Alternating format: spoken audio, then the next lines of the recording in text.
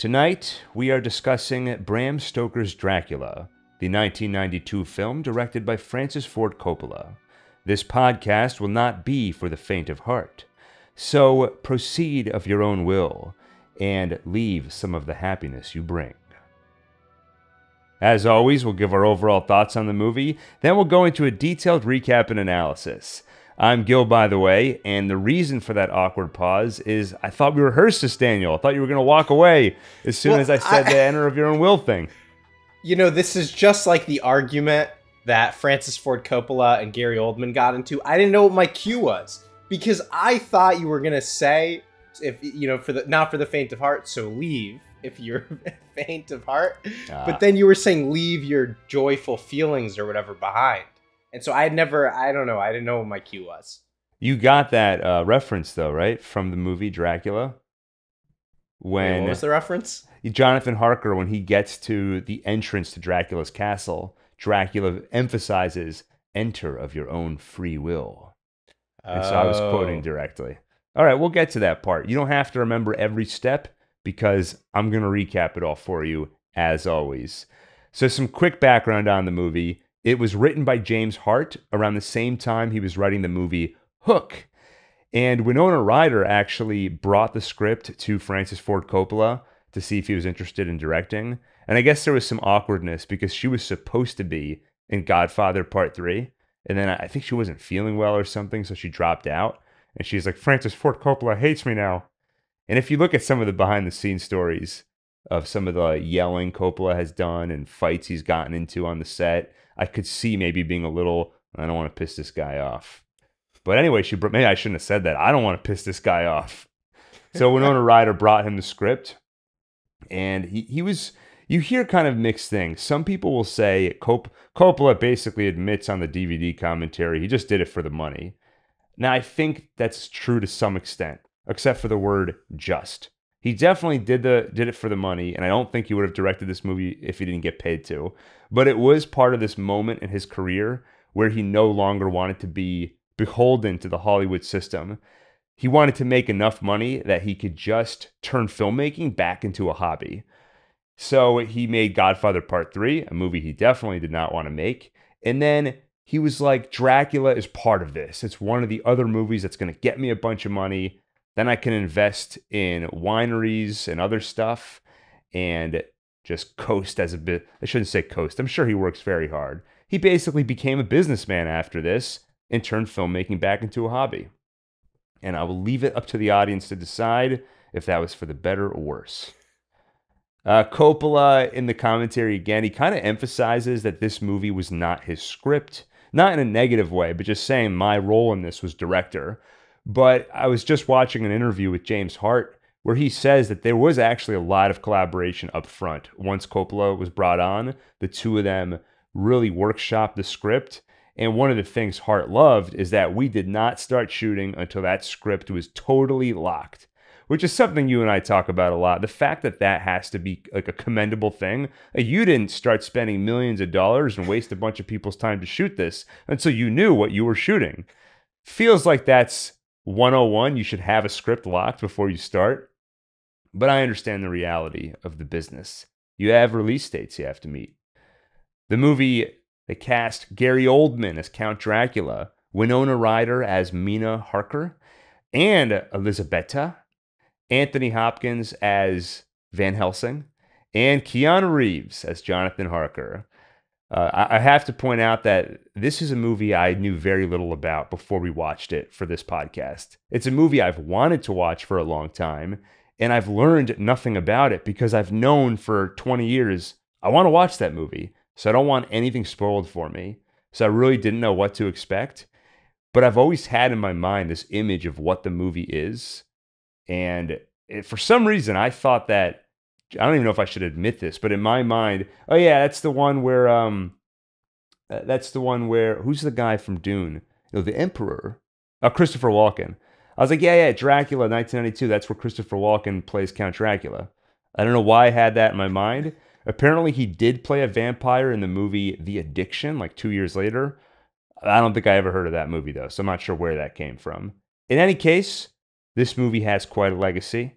It shaped some of vampire culture after it came out, helped to rehabilitate the image of Dracula, who for 60 years was just a guy in a tuxedo and a cape. And it kicked off a little trend of prestige monster movies. A couple years after this movie, you had Mary Shelley's Frankenstein, where Robert De Niro played the monster. And the original plan was that Coppola would direct both movies, Dracula and then Frankenstein.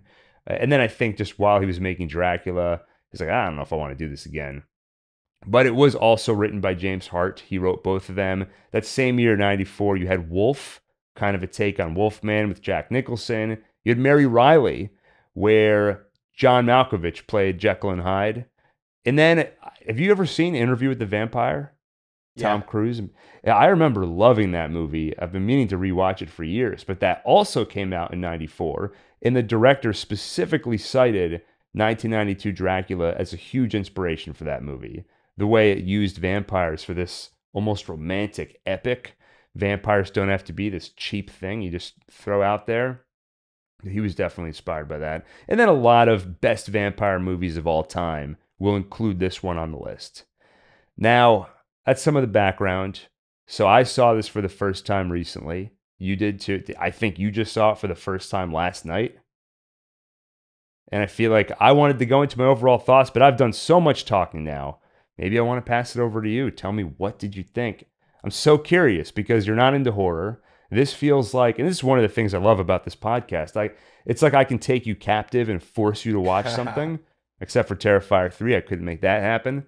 And I get to hear, what did you think of this? Well, so just to clarify, when I don't like horror, I don't like gory stuff, super creepy stuff, things like that. This kind of horror, I like. I like gothic stuff, and I like vampires. I watched True Blood, Interview with the Vampire, Buffy the Vampire Slayer. I like vampires. I like the genre. And so I was excited about this movie. And I liked it a lot. I thought it was just very similar to Megalopolis, which is the other Coppola movie I've seen. To me, it just felt like an adventure. Like I'm just seeing a lot of things that I've not really seen done before. Like it just felt so different and unique. The other thing though, and we talked about this with Joker, was like Joker is, they make it look like it's like in the 70s. And so it gives you this feeling like you're watching a classic movie the whole time, which makes you think it's better, right? And I don't know, movies from the 90s I don't really think are classics, but maybe Bram Stoker's Dracula at this point is a classic. But watching it, it feels like it's from like the 70s or something. So it feels like it's twice as old as it is, which, I don't know, gave it a whole different vibe the whole time I watched it. But of course, that's also what Coppola was going for, right? With no computer effects and stuff. But yeah, I don't know. Like, I love the vibe of the movie, and it was fun. It was very unique. I really liked it. Just one thing, when you said, Megalopolis, the other Coppola movie I've seen, let's just say it's the other Coppola movie you've seen recently. What other Coppola movies have I seen? I saw Apocalypse Now. Okay, there you go. I don't know if you've seen Godfather. You probably No, I need to. Yeah, you should see that. This is a hot take. I feel like Godfather, this is a pretty good movie. But also, where you say this movie feels like 30 years older than it is, or twice as old as it is. I mean, really, if it can sometimes feel 4 or 5 times older than it is, because one of the really unique things about this movie, it uses all the effects are in camera, and it's using techniques that were used in the silent era. So just a couple of examples. One way, we're used to green screen if you want to take an actor and put them on a different background. But another way you can do it, and I'm going to try and explain this, but it's a technique I wasn't familiar with, where you'll shoot a background of some kind, then take that same film again and shoot a character in the foreground on a dark background. So something like when the film is exposed, it only captures the light part, and then all the dark parts of the film, the original background that was there essentially shines through. So not the dark parts of the film, but the dark parts of what you're actually shooting, something dark behind the actor.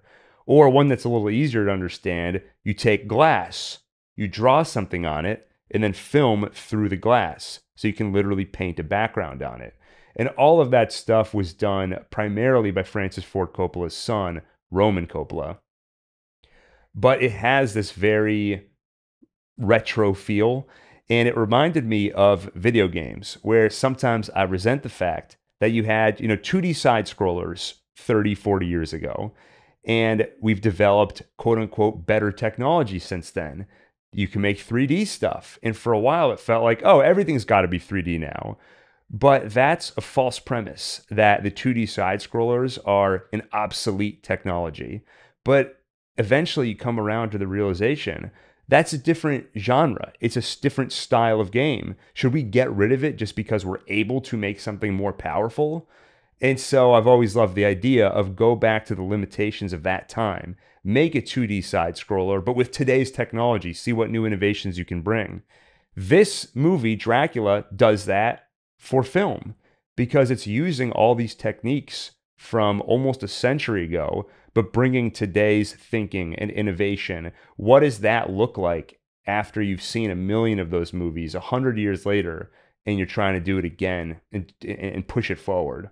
It works really well. Like, I felt this movie was so, especially for the gothic time period, right? Like, all these practical effects and stuff, it made it feel much more like a play. We've talked about how Coppola's, really interested in theater. Like, I loved the theater vibe for this movie, and it doesn't like take you out of it. Like, I found it more immersive. There's like a point where you're not trying so hard with the practical effects, right? Where it's obvious that there's like, shadow puppets, whatever. Like, it's obvious, which kind of allows you to just buy into it. Whereas when they're trying to make it so real with the CGI, the smallest bits of it that seem fake then take you out of the movie. Like, I felt this really got you to just buy in with your imagination into the world of this movie. Yeah, I feel similarly when I watch the 1931 Dracula. That's a movie that you're not going to be scared watching that movie. Bela Lugosi, I want to suck your blood. That's in the pop culture. You've done the imitation when you were 5 years old before you even knew what you were imitating. The story itself, it's all done in a very theatrical way, and nowadays we're used to more naturalistic approach with filmmaking. But I love the mood and the atmosphere, and I think when a movie commits to a style, and back then it was a bit more of a, I think for that time, a more conventional style, now it's more of a throwback. But when a movie commits to a style consistently, your brain sort of recalibrates to it. And so when characters are speaking more theatrically, when they're narrating, and Winona Ryder is like, I realized my love could save us all, you accept it a little more. You go with it more. And there is, like you said, also the same trick Joker used, where because the movie looks older than it is, my brain processes it as more of a classic. And I'm more willing to work with it. If I don't get something, it's not that it was bad. It's, oh, I didn't get it. It must be more. Now, to be fair, this movie genuinely is a classic by this point.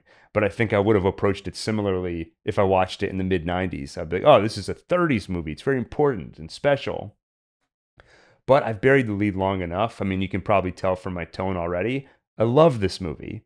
And like I mentioned, in similar ways, I love the 1931 movie, which is on vibes and mood. And it's just... Like the 1931 movie feels so nostalgic to me because it feels like it's a fundamental part of how I process Halloween today. It's like a very specific slice of horror where, you were earlier drawing the comparison between horror you like and horror you don't like. This is not the gory staring into the darkness of man's soul and you leave feeling dirty afterward. This is more like taking a little journey into the gothic and just enjoying this bizarre, strange atmosphere. And this movie, because of the way they handled all the effects, but on top of that, bringing in this surrealism, I love the idea that when you encounter something supernatural, suddenly the laws of nature shouldn't apply quite the way they usually do. You should feel very weird.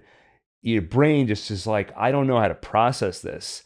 And Coppola found such a great way to capture that on film by just having very strange things happening all the time when Dracula's on screen. The way his shadow moves sort of independent of himself. The way there's this just weird soundscape behind him. You think you hear people screaming and moaning. Anytime he's on camera, just strange stuff is happening. I love that surrealism. It's all shot on sound stages. So when you said it feels like a play, I mean, at points it really does feel that way. And the stages, the sets are so well designed, the period piece aspect, all the costumes. This movie just takes you on a journey. I think the story can be a little meandering at times, and maybe that's partly intentional because it's meant to feel a little dreamlike.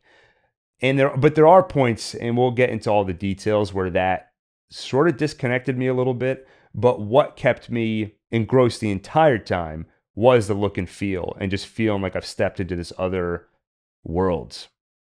And I felt validated in that opinion because I didn't read all of Roger Ebert's review, but the headline was essentially, I love the look and feel of the movie and the mood and the atmosphere and everything. The story aside, there's some weird stuff there. I read some of it. He brought up one example. Dracula's plan is to buy these specific plots of land in London, and you're waiting to see the payoff of like, why does he want? Jonathan even asks him, "Why are you buying all those plots of land, sir?" And I think that impression was as good as the one Keanu Reeves does in this movie. And it kind of never comes back. So there's other weird stuff we'll get to where it's odd storytelling choices that you just kind of go with them because you're loving everything else in the movie. So yeah, overall, I loved it. I think from a story standpoint, some hit or miss stuff, but we'll hit on that as we go into the details. Yeah, and before we jump in, I just had an idea for our own sort of horror, almost Saw-like movie we can make. How would we really torture somebody? How would we torture you, Gil, on camera? What we would do is we would force you to not just read the headlines of reviews. You'd have to read the entire review. Yeah, and I'll just scream as I feel all the ideas entering my brain. And how am I going to come up with my own unique thoughts? I'm just going to turn into basically ChatGPT for movie reviews. All right. Are you ready, Daniel? Before we begin this recap, you must enter freely of your own will and leave some of the happiness you bring. He knew. I don't know. I'm a little scared, but just you're gonna love this Gil, beginning while we part, go in. Because this is history. You love history. Anything that happened before today, suddenly you love it. You're a history buff. The year 1462. Constantinople had fallen. Muslim Turks swept into Europe with a vast superior force, striking at Romania, threatening all of Christendom. From Transylvania arose a Romanian knight of the Sacred Order of the Dragon, known as Dracula. On the eve of the battle, his bride, Elisabeta, whom he prized above all things on earth, knew that he must face an insurmountable foe from which he might never return. However, he did return. He slayed many of his enemies and lived up to his nickname, the Impaler. But in an act of revenge, his enemies sent a false report that he fell in battle. Before he returned, Elisabeta took her own life. When Dracula gets back, finding his wife dead, he renounces God. He promised he would rise from his own death to avenge hers with all the power of darkness. He stabbed his sword into the cross and let it bleed into his chalice. He drank of it and pronounced, "The blood is the life, and it shall be mine." What an opening, Daniel. And I didn't know you could do that. You could just pronounce, "I'm going to be immortal from now on."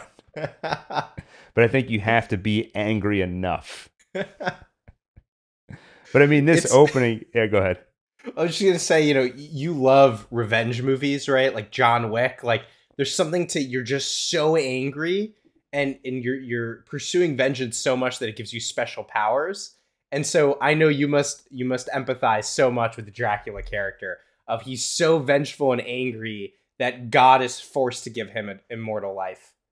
I think it's usually when I feel angry, it's like an impotent rage. You just can't do anything with it. That's why maybe I shouldn't admit this, but I think back to when I was a kid and I used to get picked on and stuff, and I'm like, why didn't I just go nuts and punch one of the other kids? So I can't do that today. If I punch, especially if I punch a child, I'm gonna get in trouble. But back then, what's the worst that happens? Slap on the wrist. But today, if I get angry and I stab a cross, it's not going to bleed. And in fact, again, I don't think that would be a good look for us. I think this podcast would be over tomorrow. The man seen stabbing a cross and demanding to drink the blood that comes out of it. And when no blood came out, he became very upset. But I mean, the beginning of this movie, immediately you start to see all the stuff you're going to love in this movie. The style. I just couldn't stop looking at his armor. That so red cool. armor. I've never seen anything like it. I loved that armor. Yeah, and you start to see some of the throwback effects, like he's going into battle. So you see his hand holding a sword in front of the map, all done so stylistically. And it's also just not something I expected. And again, if I go back to the Dracula I'm most familiar with, the 1931 version, there wasn't much to the Dracula character in terms of an origin. But here you get this very emotional start. To some extent, it puts you on his side, because who wouldn't feel angry in that case? After you went, almost got yourself killed, you had to commit all these atrocities. He had to impale all those people. He didn't want to do it. That part might not be true. But it sets up a more interesting start for his character. And that's one of the unique elements that this script brought to the story. It's been said many times that people think Dracula was inspired by Vlad the Impaler. This movie takes that and makes it a literal part of the story, and it adds this romantic backstory and builds that into the movie. That was not there in the book. And it sets up some themes: love, redemption, and some other themes that we'll get to. But what did you think of this opening, Daniel? I loved it, and I mean, I think it did a great job of getting. I don't know. I felt very much on Dracula's side after this. It's total bullshit, right? He's going to fight for God, for Christianity, and he gets betrayed like this. Like, I do feel it's so unfair, and I deeply empathized with his anger. Yeah, like I think it sets up his character really well for the rest of the movie, right? Of this sort of more fallen angel, tragic hero sort of guy. Although he ends up doing some pretty bad things. Yeah, there's one in particular we'll get to. Now, to some, if I were the Lord, I would say to him, like, hold on. Like, number one, people to be angry at, they sent the false report that you died in battle. But, okay, they're your enemy. You expect that. But, and I'm not sure if I'm pronouncing her name right, Elisabetta, I think. She sees a note and just jumps off the castle. Doesn't go to any other guard and say, you think this is true? Like, can we fact check this? And they would tell you, just wait like a day or two before you do anything rash. I just think there's more blame to go around than the man upstairs or the person upstairs. London, 1897, 4 centuries later. Real estate attorney Jonathan Harker gets the opportunity of a lifetime. His firm services a particular wealthy client out of Transylvania by the name of Count Dracula. He was Renfield's client, but upon his return, Renfield hasn't been the same. In fact, you can find him at the lunatic asylum eating flies, ranting about his master who promised him immortality. The Count is buying up properties in London, in particular locations for a very specific reason. And to close the transactions, Harker must leave for Transylvania at once. Mina is reluctant to see him go, but he promises they can marry upon his return. Harker leaves by train, and Dracula sends a carriage to pick him up at the Borgo Pass. Its driver, a strange, dark figure, inhuman, clawed, and the lands are teeming with wolves. And there's one great part where he's on the carriage, and he's like, "Sir, when are we going to be arriving?" And he looks over the edge, and that carriage is so close to the cliff edge. It felt so uncomfortable. I feel like this scene, there's one thing this movie does, and there's a lot of things this movie does really well, but building up to something. So in this case, building up to his arrival at the castle, just the mood, the wolves howling, this weird thing that grabs him and puts him into the carriage. The fact that he's so on the edge that you're afraid it's going to fall off the cliff at any moment. It fills you with dread of what are we going to find when we get to Dracula's castle. Should we comment on Keanu Reeves, his casting? If I may inquire, what in fact happened to Mr. Renfield in Transylvania? I liked him in the movie. So people criticize not just they especially criticize Keanu Reeves, but they also criticize basically all the actors except for Gary Oldman and Anthony Hopkins. But like I liked all the casting of. They do seem like they're all these like sort of young, bumbling people, right? Like they don't really know what they're doing. And, you know, of course, like Dracula's in charge. He knows what he's doing. And then Van Helsing knows what he's doing. Like I liked the big age difference and even the difference in sort of like acting experience. And I don't know. I think like you gotta always just like Keanu Reeves. Like I think the other thing too is you just kind of go with stuff. I just assume whatever he's doing in the movie, I'm like, all right, like that's what he's supposed to be doing. Yeah, I'm going to be honest with you. I agree with you. So I will say, I think Keanu Reeves' accent, it doesn't sound good. And apparently Francis Ford Coppola was talking about this, and he said that Reeves, he wanted to get it right. Like he tried so hard to get that accent perfectly down. And Coppola thinks maybe he tried too hard. Like if he had relaxed a little bit, it maybe would have sounded more natural. But it honestly worked for me. Like the fact that it feels like, so he feels like a very naive character to me. Very naive. And the fact that when I watch him, I feel like I'm watching like a kid to try his best to do a British accent, and he can't even talk well. It even just adds to his naivete. So, you know, maybe that's me just, I feel like any other movie, I'd be like, this is terrible. Why did this actor's not doing a good job? And maybe I'm being unfairly on this movie's side, but it just worked for me. I liked it. And I agree across the board. I mean, all the cast I thought was great. And that's the other thing too, which is like theater acting is also not the same as film acting. And when you feel more like you're watching a play from like 80 years ago or whatever, it works. Yeah. Yeah, let's go with that. You have Renfield. So Tom Waits as Renfield. You're probably not too familiar with Tom Waits. I used to listen to his music a lot. He kind of started out with more traditional folk music and got more experimental as time went on. And he also does some acting here and there. And I think he does a great job as Renfield, as this deranged lunatic. But it is funny, Coppola complains that a lot of his scenes get cut when this movie's aired on TV. But to be honest, I can understand why when you're looking to cut stuff for time. Because I struggled a little bit to understand the purpose of Renfield in this movie. And I do think there's stuff in this movie that's there because it's in the book and we're trying to do a faithful adaptation. And it almost comes across more as homage. Like, remember this from the book? Now, I'm not saying Renfield doesn't have a purpose. You know, I think one of the main things it does is it raises the stakes for Jonathan Harker. We see somebody who went through working with Count Dracula, and now Jonathan Harker is going, so we know maybe he's going to come out the other side looking like Renfield. I understand that from the beginning, but cutting back to Renfield several times throughout the movie, sometimes it's fun to see. I think Tom Waits is doing a great job. But you'll see, for example, you know, Dr. Jack, I forget his last name, but he's studying Renfield and he's like, what we could unlock, what we could learn from him. But that feels like one of those threads that doesn't really go anywhere. And then later, Dracula will come back, spoilers, and kill Renfield. And I'm like, oh, what was the point of his journey here? But I think he at least serves an initial purpose.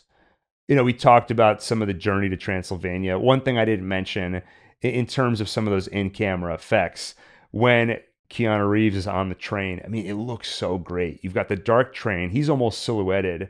Behind him, it's all red, and you just see Dracula's eyes. And it's one of those things where I imagine if you were to write this story, I mean, they did write this story, right? Late 1800s, the original Dracula book that this is based on. But you imagine there's a feeling of dread. You know, you can feel something, you know, the hairs stand up on the back of your neck as you approach the presence of this darkness. How do you put that on film? I think you do it through surrealism. You do it through stuff that sets a mood, even if you can't logically explain every piece of it. You know, later, for example, Keanu Reeves will open a vial, a potion, and for some reason it's dripping up instead of down. Why is it doing that? It's just one of those things that adds to that unsettling feeling. The Shining did this a lot, where the hotel in The Shining is built in a way that's architecturally impossible. You'll have stairs that go nowhere. You'll have a TV that's turned on. If you pay close attention, you'll see it's not plugged in. It's all this stuff you will not notice while you're watching until afterwards someone goes back and points out, like, that window doesn't make sense. There's a window on the outside, but when you go inside, there is no window. But maybe it all subconsciously gives you this unsettled feeling. And one other thing I'll mention, you may have noticed there's a lot of narration where you'll hear somebody's journal, you'll hear letters. The book itself was written almost like found footage because it's all journal entries, letters, so it's like you're reading this archival thing. So I loved his journey into Transylvania. Like, that's part of and all these little surreal weird things. Like, that's part of just the amazing world building of the movie. The other thing, so Renfield, like, totally you could have just cut every single one of his scenes from the movie and it wouldn't have affected the plot. But I do think the asylum scenes with Renfield are just like amazing world building. And it reminded me of sort of like Tim Burton style stuff. And what was that movie we saw that I hated? Wendell and Wild. Oh yeah. So, but like it, you know, because that has like monsters and all this weird stuff, right?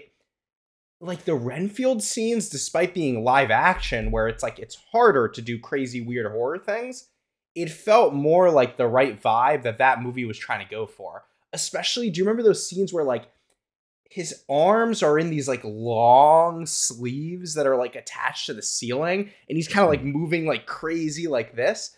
I thought like just so cool and just the perfect gothic creepy vibe. I love the like cages that the guards are wearing around their head.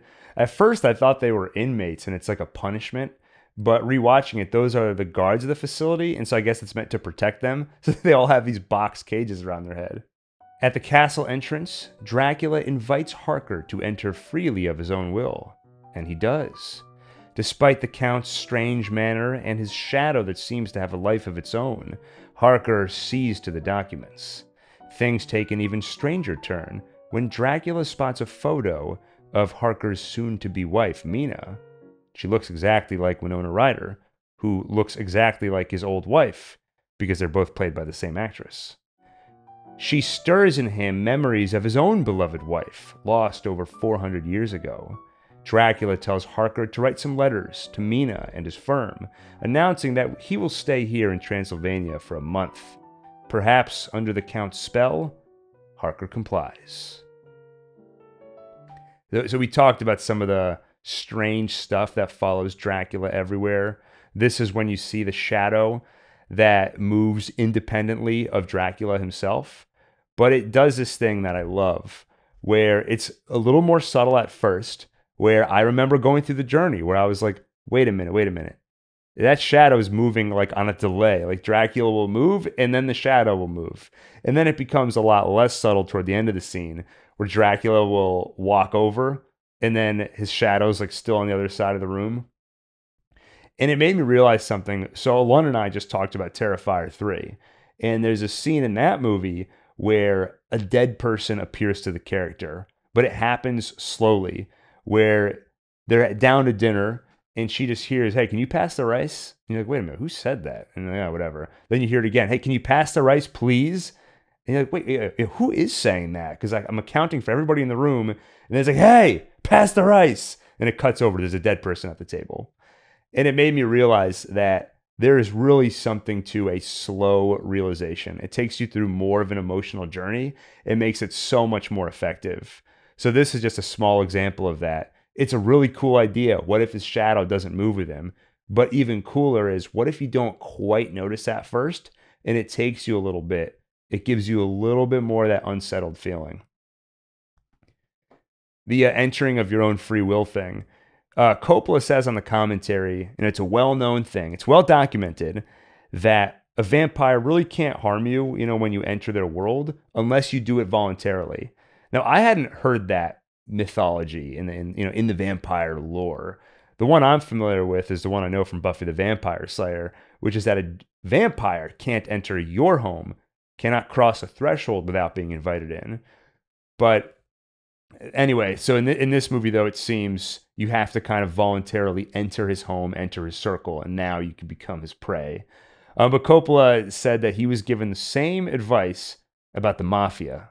The mafia gives you a gift, or if they want to talk to you, you stay away. And as long as you stay away, you'll be okay. But he's like, even though I made Godfather, 1, 2, and 3 at this point, I've always heeded that warning. I've never gotten. It's too late for you, Daniel. You're already part of this podcast. There's no escaping. Yeah. Anything else to add here? No, I mean, I like the slow buildup of creepiness with Dracula. I think the creepiest part early on is when he does this crawling across the roof. And it's crazy because he's got this like long, like, I was going to say dress. Like he's, his outfit has like a trail. It's like and a it's robe. like he's like slithering. Yeah, robe. He's like slithering across the roof. It's also just Keanu Reeves' reaction to all, like, I don't know, when his shadow's not moving with him and stuff, and Keanu Reeves notices, but he's just like, oh, this is weird. Far out. It is like so one issue with the movie, I think, is one issue I have with movies in general is that when characters are drugged or hypnotized and they're no longer in control of their actions, if that goes on too long, it can get boring. Because a story is characters reacting to things and making choices. But if your main characters are all zombies just being led to some predetermined end, I disconnect totally. And this movie has that issue where, Keanu Reeves is not acting the way any normal person would act in this situation. But I assume that it's sort of a hypnotism thing going on. He's under Dracula's spell because he entered of his own will. So it doesn't become a logical issue to me. But when I said the story can sometimes feel meandering, this is part of what I mean, where it feels like Dracula is the only person who is pushing this story forward in any way. If not for the amazing atmosphere and all the stuff I mentioned earlier that makes me love this movie, if all I was going on is the story itself, I think I wouldn't have loved it. I wouldn't have liked it because nobody's doing anything until Van Helsing shows up. Yes, but then you have the same issue with, I think, Elizabeta / what's her regular Mina, with Mina's entire arc, because, and I found myself kind of confused and thrown the whole movie, which is like, is she under Dracula's spell and that's why she's falling in love with him, or is it because of her like reincarnated past self Elizabeta that's still in love with him, or is the real her name again? Mina. Or is the real Mina like actually falling in love with him, which I didn't really buy, but like that threw my whole understanding of her motivations and stuff out the window, which you're right, that it feels like the only characters driving the plot forward and making choices are Dracula and Van Helsing. Yeah, which I think is, I don't know, to some extent, I think it's intentional. And I think it works because of all the other stuff they do to engross you in the story. But yeah, with Mina and Dracula, we'll have a deeper discussion on kind of their love story. But I will say I found it odd. I was listening to an interview with the writer, and he was saying that they struggled with the ending because everybody's rooting for Mina and Dracula to be together. And I was like, I wasn't. Yeah. I was not rooting for that. He also throws the word redemption around, pretty liberally. Like there was an AMA actually with the writer on Reddit, and somebody asked, what is the theme of the movie Dracula? And he's like, love, loss, and redemption. I'm like, okay, all right, we'll get to that. Okay. Oh, if you have something to say, go for it. No, I don't understand what redemption does Dracula get? Dracula does a bunch of bad things in this movie, and then he's reunited with the woman he loves. For some reason, she chooses sort of to be with him. I think probably because he sort of hypnotized her / it's a past self of her, right? And he starts to turn her into a vampire. So like he like abducts this woman who's a reincarnation of a woman he used to love, and then he gets to like ascend to heaven at the And end. it's not like he decided, you know what? I changed my mind. I'm gonna let you go. It's like, no, someone slit your throat and like stabbed you and you're dying, and you're like, you know what? If I'm dying anyway, I might as well be like, and by the way, I will set you free. I'm redeemed. I'm like, nah. Wait, did he set her free from the whole vampire thing? Well, I think I don't know if they say it outright in this movie, but I think if he dies, she's free. Yeah, but it's not like he chose to die. That's what I'm saying. He didn't choose it. Yeah, it's pretty convenient that you chose it once you no longer had any other option.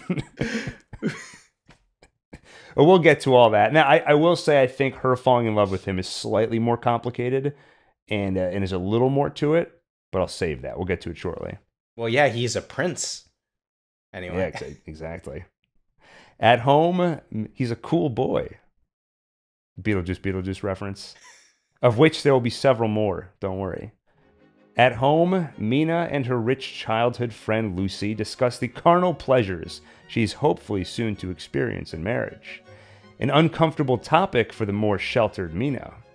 That night, Lucy courts various suitors, namely Mr. Quincy P. Morris from Texas, the doctor Jack Seward, and Arthur Homewood Esquire. Yet, there is also a dark presence, as even from afar, Dracula casts his shadow here. It reaches out and whispers to Mina. This is another example of the eyes in the background as Harker is approaching the castle. Here, even though Dracula is still in Transylvania, you see him casting his shadow here at this party. It's another one of those things, how do you visually represent, I can sense this danger looming, something is coming, and they use the shadow. And they use the shadow throughout the movie, and it's one of the things I love about it. There's another theme kind of introduced here. Lucy finds Mina typing, a typewriter, and she asks, is your ambitious John Harker forcing you to learn that ridiculous machine? I just love the period piece aspect. Later on, when they start to introduce a cinematograph, I was like, oh, this is awesome. I love all this. But I do also think there's a theme here. They come back to it a few times of just science, technology, progress. It comes up in various places where there's this new technology introduced. And it's sort of that versus this magical, mystical force. And I'll say more about that as the movie kind of gives us more to work with. And then, on Mina falling in love with Dracula, I think they're already putting some groundwork for it here. You can see that she's very sheltered. She opens up the book and sees pictures of people and doing disgusting things to each other. And she's kind of like giggling and, so you imagine this inexperienced person who meets someone with 4 centuries of experience. You could see what could be enticing about that. So I think there are seeds planted for reasons why she might be taken with this person. And then you add on top of that hypnotism and everything mystical that's going on. But I think there's also more to it. Yeah, and there's the theme, and you see it in sort of both Lucy and Mina, right? Of like Lucy's more loose and sort of embraces the sort of carnal side of things, right? And you see, they sort of portray both these characters as like Lucy has that inside her, right? And it sort of wants to come out. And it's, it connects with like all the animals and stuff, right? It's like there's kind of this theme in the movie of it's like there's this animal inside all of us that like wants to come out. And, Dracula brings that animal out of her. And maybe it's like a release valve where it's not good to bottle it all up. You bottle it all up, you suddenly end up enthralled by an evil vampire. You go to bed all bottled up. Don't be surprised if you wake up with a bunch of she-demons. But by the way, that's my other issue with, well, and we'll get to that in a second, but like Lucy, becomes a vampire and like embraces Dracula and all this stuff. But it's like, she's hypnotized. Like she's very clearly hypnotized when she first goes to be with the Wolfman. Now I get later on, maybe she like kind of, I don't know, but it just annoys me throughout the movie that like she's not really making choices. Yeah, why is that a problem? Or it's just going back to what I said earlier, where because I think if too many characters are in that situation, that's when I start to have a problem. But if there's, a character who's hypnotized, and then that becomes an obstacle other characters have to work through, for Winona Ryder, it's like my friend is turning into a demon. For Van Helsing and everybody else, we're trying to cure this person. Was there something beyond that you're taking issue with? Or just, because is this part of that general issue? I think, at least when I heard some commentary about this, I think people were saying how, like, oh, Lucy's, like, a perfect recruit for Dracula because she is looser and, like, she has these, like, looser morals and stuff, right? And I guess my point is it doesn't really work because it's not like, I don't know, you could have told the story differently, which is, like, she falls in love with Dracula. Like, she's seduced by him. And she finds out what he is, and she's like, wow, that's cool. Like, I want that also. Like, I don't know, I guess thematically that would have worked. It would have fit more into that. But that's not what happens. Like, she just gets hypnotized. She's a victim. Yeah, I guess it depends on what theme you're going for. But it sounds like you're saying, based on what other people have said, they're reading into a theme that you're disagreeing with. You don't think it's... I guess so. Yeah. I guess so. At the castle, Harker is starting to get a bad feeling about that Count Dracula guy. He realizes this castle is a prison. That night, he sets about exploring his confines. He comes upon a large bed cloaked in a peculiar mist. From it rise the brides of Dracula. In that bed, he finds pleasure, but also pain, as the brides taste his blood. Dracula finds them in the act and forbids them from touching what belongs to him, Jonathan Harker. And Harker's just like, huh? What? They abide by his orders, but also want to know, will Dracula not feed them tonight? He does feed them. He feeds them a newborn baby. Where'd he get the baby from? Went into town. Maybe, he has all those local people that are helping him. Maybe they have a deal. Like, look, we'll give you a baby. Once a week, you get one baby a week. But you leave us alone. It's a lot of babies. Sort of like Game of Thrones. Yeah. Wasn't there somebody who was giving babies to the night? What do they call it? The Night Walkers? The guy who ran one of those towns north of the wall would give a baby, give his own babies. He would have kids with his own daughters, and then he would give the babies to the Night King. What a messed up show. More messed up than Dracula. There were a couple things in this movie that reminded me of Game of Thrones. When Lucy and Mina are hanging out and giggling over that book, it reminded me of Alicent and what's the main character's name? Oh, yeah. Rhaenyra in House of the Dragon. I felt like I was watching a scene right out of that show. But in all of this, it really does feel like Harker's like, wait a minute, there is something off about this guy. And they throw so much weird Dracula stuff at you. If I were to rewatch any sequence to kind of get in the Halloween spirit, it'd probably be this one because it's just nonstop weird Dracula stuff. He approaches Harker, who's shaving in the mirror, and this is where you see Dracula does not appear in the mirror. And I think that was shot in a similar way that they shot in Terminator 2, a scene that got cut where the Terminator, he's performing surgery on himself. And now I'm trying to even remember the scene. Oh yeah, they couldn't let the camera show up in the mirror. So they had to have a second actor that looks just like him, mimicking his movements, something crazy like that. And then I think the scene got cut anyway. But here, they had a body double, and it's not a mirror, it's just something you can look through, mimicking Keanu Reeves' movements. And that's how he could not appear in the mirror. But the other thing is Dracula grabs his shoulder, Harker turns around, and Dracula's still standing by the door. He doesn't walk, he kind of floats across the room. The door closes on its own. Tons of weird noises. And then Dracula starts shaving him. And I'm like, this is so uncomfortable. I'm waiting for him to slit his throat and just start guzzling down blood. He does get a taste because Harker cuts himself and he just licks the blade. He leaves the room, and then, of course, 5 seconds later, the shadow leaves after him. This is also when you just, for some reason, see him just crawling on the wall. Very creepy. You see rats crawling on the ceiling. And then, yeah, you see Keanu Reeves finds that vial and it starts dripping up.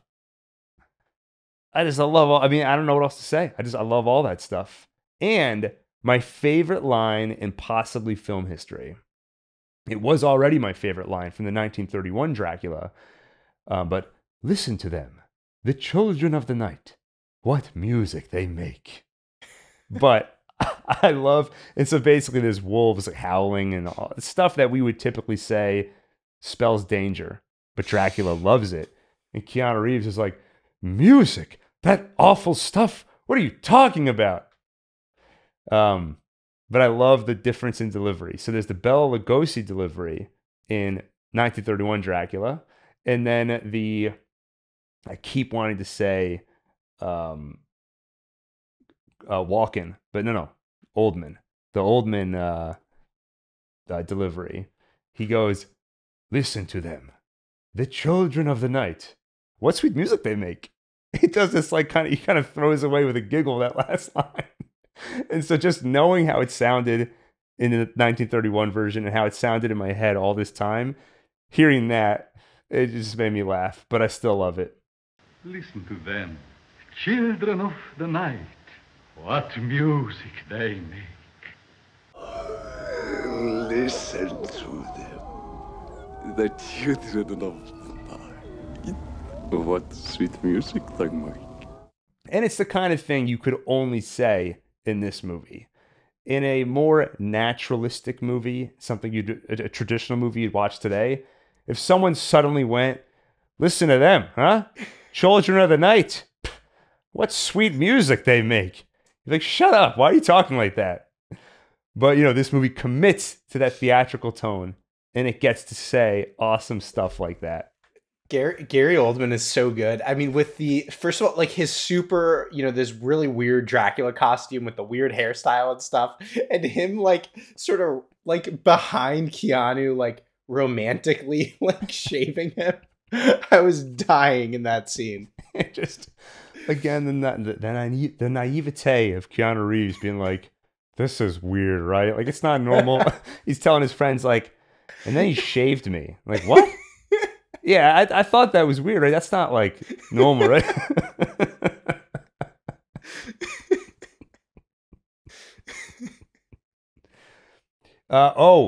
One of the brides, Monica Bellucci, probably most well known for Beetlejuice. Oh, right. Yeah, I'm just kidding about that. That's not what she's most well known for. But there will be another Beetlejuice reference coming. So Dracula and his brides eat a baby. How do you come back from that? I mean, that is unequivocally evil, right? And then Harker, this is when he finally breaks from his spell. Okay, I thought it was weird when he shaved me. His shadow, I mean, I can't say nobody's shadow does that. I've never met someone. Maybe in Romania, shadows work differently. I don't know. But definitely eating a baby. And you can see he's just the most over-the-top, horror. And I'm not criticizing that. I mean, if anything calls for over-the-top shock and horror, it's this. And then Dracula laughs at him. And I did find myself just contemplating the nature of evil. Dracula is evil. But what form of evil is he? Because he doesn't strike me as somebody who wants to go around and do awful things. But he's laughing at Harker here. And so what the vibe I get from it is obviously he's angry at God. He feels totally betrayed by God. And so I think he's not looking to do terrible things, but he doesn't care. I will do them. And I assume as a vampire, maybe the younger they are, the more vibrant the blood and the better it tastes. So if it tastes better, yeah, I'm going to go for it. I don't care. And then when Harker has this shocked reaction, I think Dracula's laughing at him. He's just laughing at man on this stringent moral path. And Dracula knows it's for no reason. You're trying to please this higher force. It doesn't care. So, I mean, two things. One, it's just funny that it's whatever God. I mean, the poor baby, right? Who cares? It's just funny is the baby's the victim here, not God. But then the second thing is like, this is the same issue that No. you know, Dracula's the victim. yeah. All right, I'll say no more. Go on. So, but this is the same. I can't remember if we talked about this. The issue that J.R.R. Tolkien had with the orcs, right? Is, you know, don't you feel bad for them? Like they were created to be these monsters. Like, do they have no choice in the matter? And if they have no choice, they're not really evil. Do they deserve to die? You sort of have the same issue with vampires generally, is like they live off of blood, right? And they crave like baby's blood and stuff. Now, I don't know, like Buffy the Vampire Slayer, other things, they get around that by saying like, well, they can subsist off animal blood, but they choose to eat humans. And that kind of gives you that option.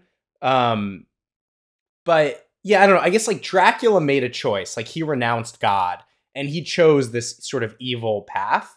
But I guess like other people he turns into vampires. Like it's kind of unfair. Yeah, well, you assume for them. I mean, at least I assume for them, it's like kind of a cheat, but it's the hypnotism thing where Dracula's evil infects them. So to me, it feels like they have less of a choice than he does. Yeah, so I guess it all fundamentally comes from his evil, right? And that's theoretically his redemption at the end if he renounced his evil, which he doesn't really, so. Right. And his evil comes from a very angry and emotional place, which I think is where it typically comes from. It's not, there's different types of villains. There's the logical with quotes around it villains, like, Thanos. He's come to a quote unquote logical conclusion that I have these magical things that can do anything. We don't have enough resources. And so I have to kill half of all living things so we have enough to go around. It's like, could you not use it to create? I mean, but you could fix that with one line. You can't create matter. So he's not going to be able to make... Maybe he was right, actually. I don't know. Coming around to this, Thanos was right.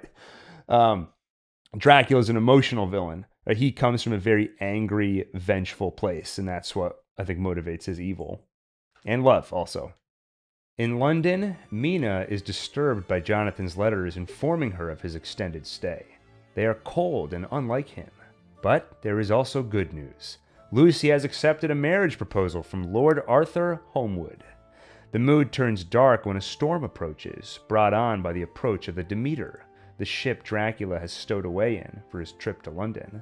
The captain's log notes that each night more of the crew goes missing. They believe there is something sinister on their ship. Dracula arrives on the coast of London in a bestial form, and in the storm, he hypnotizes Lucy into a carnal state and infects her blood. Now, one moment of the sort of theatrical acting that didn't work for me is that Mina and Lucy are having a very serious discussion. Mina's like, I'm really worried about Jonathan. I don't know what's going on with him. These letters are not like him. And then suddenly they start going like, and I'm like, wait, what just happened? It started raining. And they find it like, this is awesome. Like they're so happy all of a sudden. And just the switch. And then there's another switch like 5 seconds later. Like, well, that is too much rain.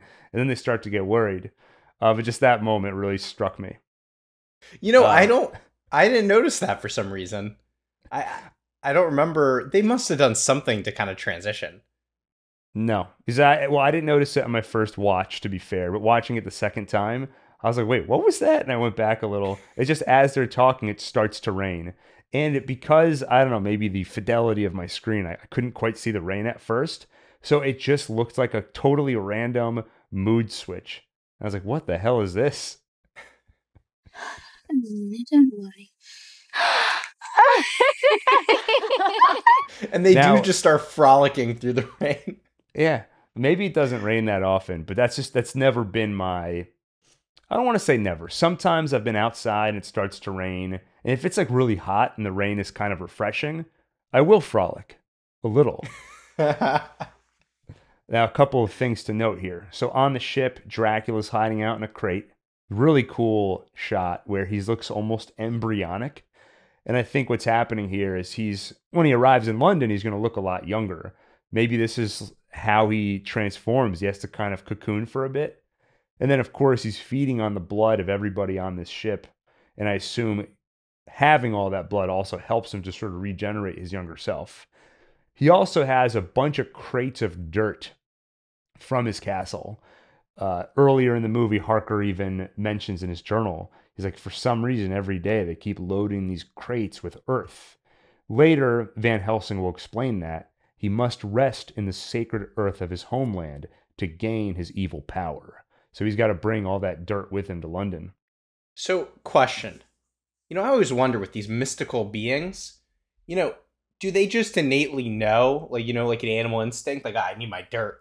Or is it like, look, somebody's got to explain it to him because, maybe he'll just sense weakness and he's just going to try all these different things. He's like, all right, I tried sucking a bunch of blood, still feel weak. I tried pig's blood. I tried virgin blood. I'm trying all this blood. Nothing's helping. Like, he just keeps trying stuff until he figures out the dirt. Like, how does he figure it out? Well, it's funny you say for mystical stuff, but what about for human stuff? Like, we had to figure all this stuff out too, right? It's true.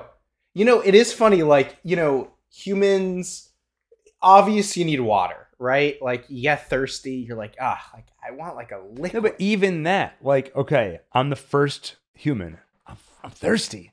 I don't even know what thirsty is. I'm something. I need something. Let me try eating dirt. No, that's not doing it. Okay, that fire over there. Okay, I can't drink that. I don't even know what drink is. So that's true, right? And it's different. Like, animals do. They just automatically do whatever they need. But you're right. Humans, we need to, like, figure it out. So I guess for vampires, it's the same way. It must have taken them a while to figure out the dirt thing. He's been around for 400 years. Yeah, at some point, it's been, let me try. I know this is weird. And he's like, it's the equivalent of like, okay, if you're like a dad and you have a beard, and then one day you decide to shave it and you walk out all uncomfortable, and everyone's looking at you. That's Dracula. All of his brides are like, what are you doing? He's like, I'm going to try sleeping in the dirt tonight. I just have a feeling. Like, and then he starts to explain himself. He's like, people, when they were first around, like they were thirsty and they didn't even know what thirsty was. It's kind of like that. And like, what are you talking about? You've been drinking some absinthe or something? The Green Fairy? Imagine too, just figure out the blood thing, right? Yeah. Well, no, he kind of came up with that. He was like, I drink the blood. Blood is the life. Oh, yeah. He's sort of like, he's thinking back to that. He's like, why didn't I say anything else? I could have said, water is the life. My job would have been so much easier. But like, he didn't know that in that angry moment, he was setting all these rules for himself. He'd have to abide by for eternity. But you know why I think it is the blood is the life? Well, my theory, I don't really hear anyone say this anywhere. But, at least with the Christian stuff, right? It's the blood of Christ, right? They drink the wine. And it's the wine turns into the blood of Christ. And that's your, I guess, taking communion with God or whatever. Yeah. But please don't state that in this like uncertain way. Because I'm ready for all the comments like, these idiots, they don't get the whole blood thing. We're joking around. Like, we get it. We're not. The cross was bleeding. Christian. Mary was bleeding. I'm doing my best to understand it. Yeah. Can I say that? I'm just kidding. Go ahead. What did he say to him? He's like, he sees his cross. Dracula sees Jonathan Harker's cross, and he's like, "Don't bring that, stuff over here. This is Transylvania. Things are different here. So we're in Transylvania over here." In Transylvania, it's normal to shave your friend's neck. He's like, "Okay, what else is normal?" More surreal stuff. So the ship on the way in, it's like swaying like a ship does. So now the camera is swaying. When it's looking at Mina and Lucy playing in the rain, the camera is going nuts like it's on the ship. We're at the zoo. All the animals are going crazy, and the camera's still doing more of this. And of course, at the asylum, Renfield could not be happier. His master is returning. He is so psyched. Not going to work out for him. Which he really gets, like, what? Okay, Dracula's redeemed. He treats Renfield like crap. He made him all these false promises about immortality and then just leaves him in the jail to eat a bunch of bugs. And then later he kills him for betraying him. And it's like, you betrayed him first. What were your plans for him? Did you even remember he existed until he, betrayed you? So unfair also, right? Like, Dracula's never met Lucy. Lucy's done nothing for him, right? But he gives her eternal life, right? He won't do it for Renfield. It's just because Renfield's not a hot young girl. That's why. It's not fair. That's discrimination. Yeah. Accurate. Though, I don't know, he seemed to... Well, yeah, no, Jonathan Harker, he didn't convert him either. Contrary to some beliefs, the vampire, like any other night creature, can move about by day. though it is not his natural time and his powers are weak. I love this moment because that narration doesn't need to be there. But you know Coppola, this is just like Dracula getting in the dirt. He's very uncomfortable. Coppola's about to show Dracula walking around in the daylight. And he's like, puts this line in there, just spoken by, if you look at the subtitles in the closed caption, it'll tell you who's speaking when they're off camera. So it'll be like, you know, Jonathan Harker's journal, Mina's letter. Here, it's just narrator, which tells you we need to tell the audience, like, yeah, I know the whole thing, you know, vampires can't go out in the light, but we did some research and we found there are some, yeah, they can walk around in the light. All right, so go with it. But I like the narration, though, because I do think it's your guide to this world. And, like, yeah, I'm gonna wonder, so he's explaining it to me. Like, I liked it. Yeah, I didn't really have a problem with it. It just made me laugh because I'm just imagining, I'm like seeing through it, you know, I'm seeing why it's there. All the narration, by the way, that isn't one of the known characters like Harker or Mina, the captain's log, that's all Anthony Hopkins, which is also fitting. Because I feel like, and he's not playing Van Helsing in that moment, but it does fit the Van Helsing vibe. He's the professor. He's the one who knows everything. Anthony Hopkins also just amazing in this. I loved him. Yeah, I didn't mention it when I was talking about why I love this movie, but he is a big part of it. He is so good. And we're going to get to that shortly. In the day, Dracula walks the streets. He finds Mina. He introduces himself as Prince Vlad, and he charms her. Together, they take in a demonstration of an amazing new technology, the cinematograph, one of the first film projection technologies, now rising in popularity. He takes her aside, and they share an intimate moment. She could swear that she knows him, and he assures he has crossed oceans of time to find her. He moves to bite her, but can't bring himself to do it. While Mina enjoys the company of this foreign stranger, Lucy gets a visit from Dr. Jack, because she isn't feeling herself. Her senses are growing stronger, but she's having nightmares. The eyes. But Jack cannot figure out what's wrong with her. At a loss, he cables his teacher and mentor, one Abraham Van Helsing, the metaphysician philosopher. Quick complaint here. Really bad doctor. Okay, so first of all, I used to be an emergency medical technician, right? Not a doctor. Very basic medical stuff. But, you know, one of the first things you do is you inspect somebody from head to toe. You figure out, like, hey, somebody's really sick and weak. Maybe they have internal bleeding. Maybe they have a wound. Like, you check everywhere. She has 2 bite marks on her neck, but she's wearing a collar, so he doesn't notice it. Like, no, I had the same thought. You want to finish your rant? Sorry. No, that's the end of the rant. What? Yeah. I think there's a throwaway line at one point where Van Helsing mentions the bite marks, and he's like, yeah, the bite marks, but where's the blood going? So yeah, she has 2 bite marks, but he's not finding a bunch of blood on her sheets or anything. But that's after Van Helsing. Van Helsing is the one who sees the bite marks. Right. Okay. My understanding is that he did already see them.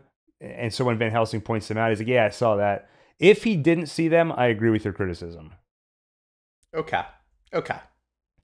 Now, a couple of very cool stylistic choices. So when Dracula is first walking the London streets, they use a hand-cranked camera, the exact same type of camera you would have used when you were shooting silent films, you know, literally a century ago. Or at this point, a century ago from today's perspective, when they shot this movie, would have been almost a century ago. And it just does one little extra step to help immerse you in this world. Because we know that if you were shooting a scene in the late 1890s, it wouldn't look like if you were to shoot something with today's camera. They don't have that technology back then. So shooting on an old camera, I think it does something to help place you in that world and for a second make you feel like, yeah, this happened. In like 1897, Dracula showed up and he was walking around London. And I just love hearing the shouts. The cinematograph, see this new wonder of technology. As a film person, a film buff, and as somebody who last year worked on a history of horror video where I went all the way back to the origins of film and learned about the cinematograph. And one of the things I was going through, I was trying to find archival footage or images that I could bring in to show what these parlors looked like, where you could actually see the cinematograph on display. It was hard to find stuff. So to see this recreation of what it might have been like in the late 1890s, to walk in and back when movies were magical and they were actually treated as such, oftentimes at that time, they were really a novelty. Magicians would work with them. And it was just the excitement of seeing something move on the screen. But it was just, this movie aside, you just give me that scene, I would love this. And then, of course, it's more on that theme of technology and progress. And I do love, I guess I don't know that I can put my finger on this well, but you probably can better. But like experimenting with these different film techniques, right? Like using old school film techniques, but in the modern day, right? And then showing us what film looked like back then, like literally showing us footage from a hand crane camera, but then putting us in the cinematograph place. Like all that stuff, it does a good job of like enabling you as the viewer to actually really engage with this theme of technology, right? It's not just like telling us a story about technology. Like it's really, I don't know, it's really helping you connect with it and placing yourself sort of in history, right? Is like seeing your modern day of like, like I'm watching this on this TV with like through YouTube, right? Like, I don't know, like it did just kind of make me think about my place in this history of like the technology I have access to compared to them.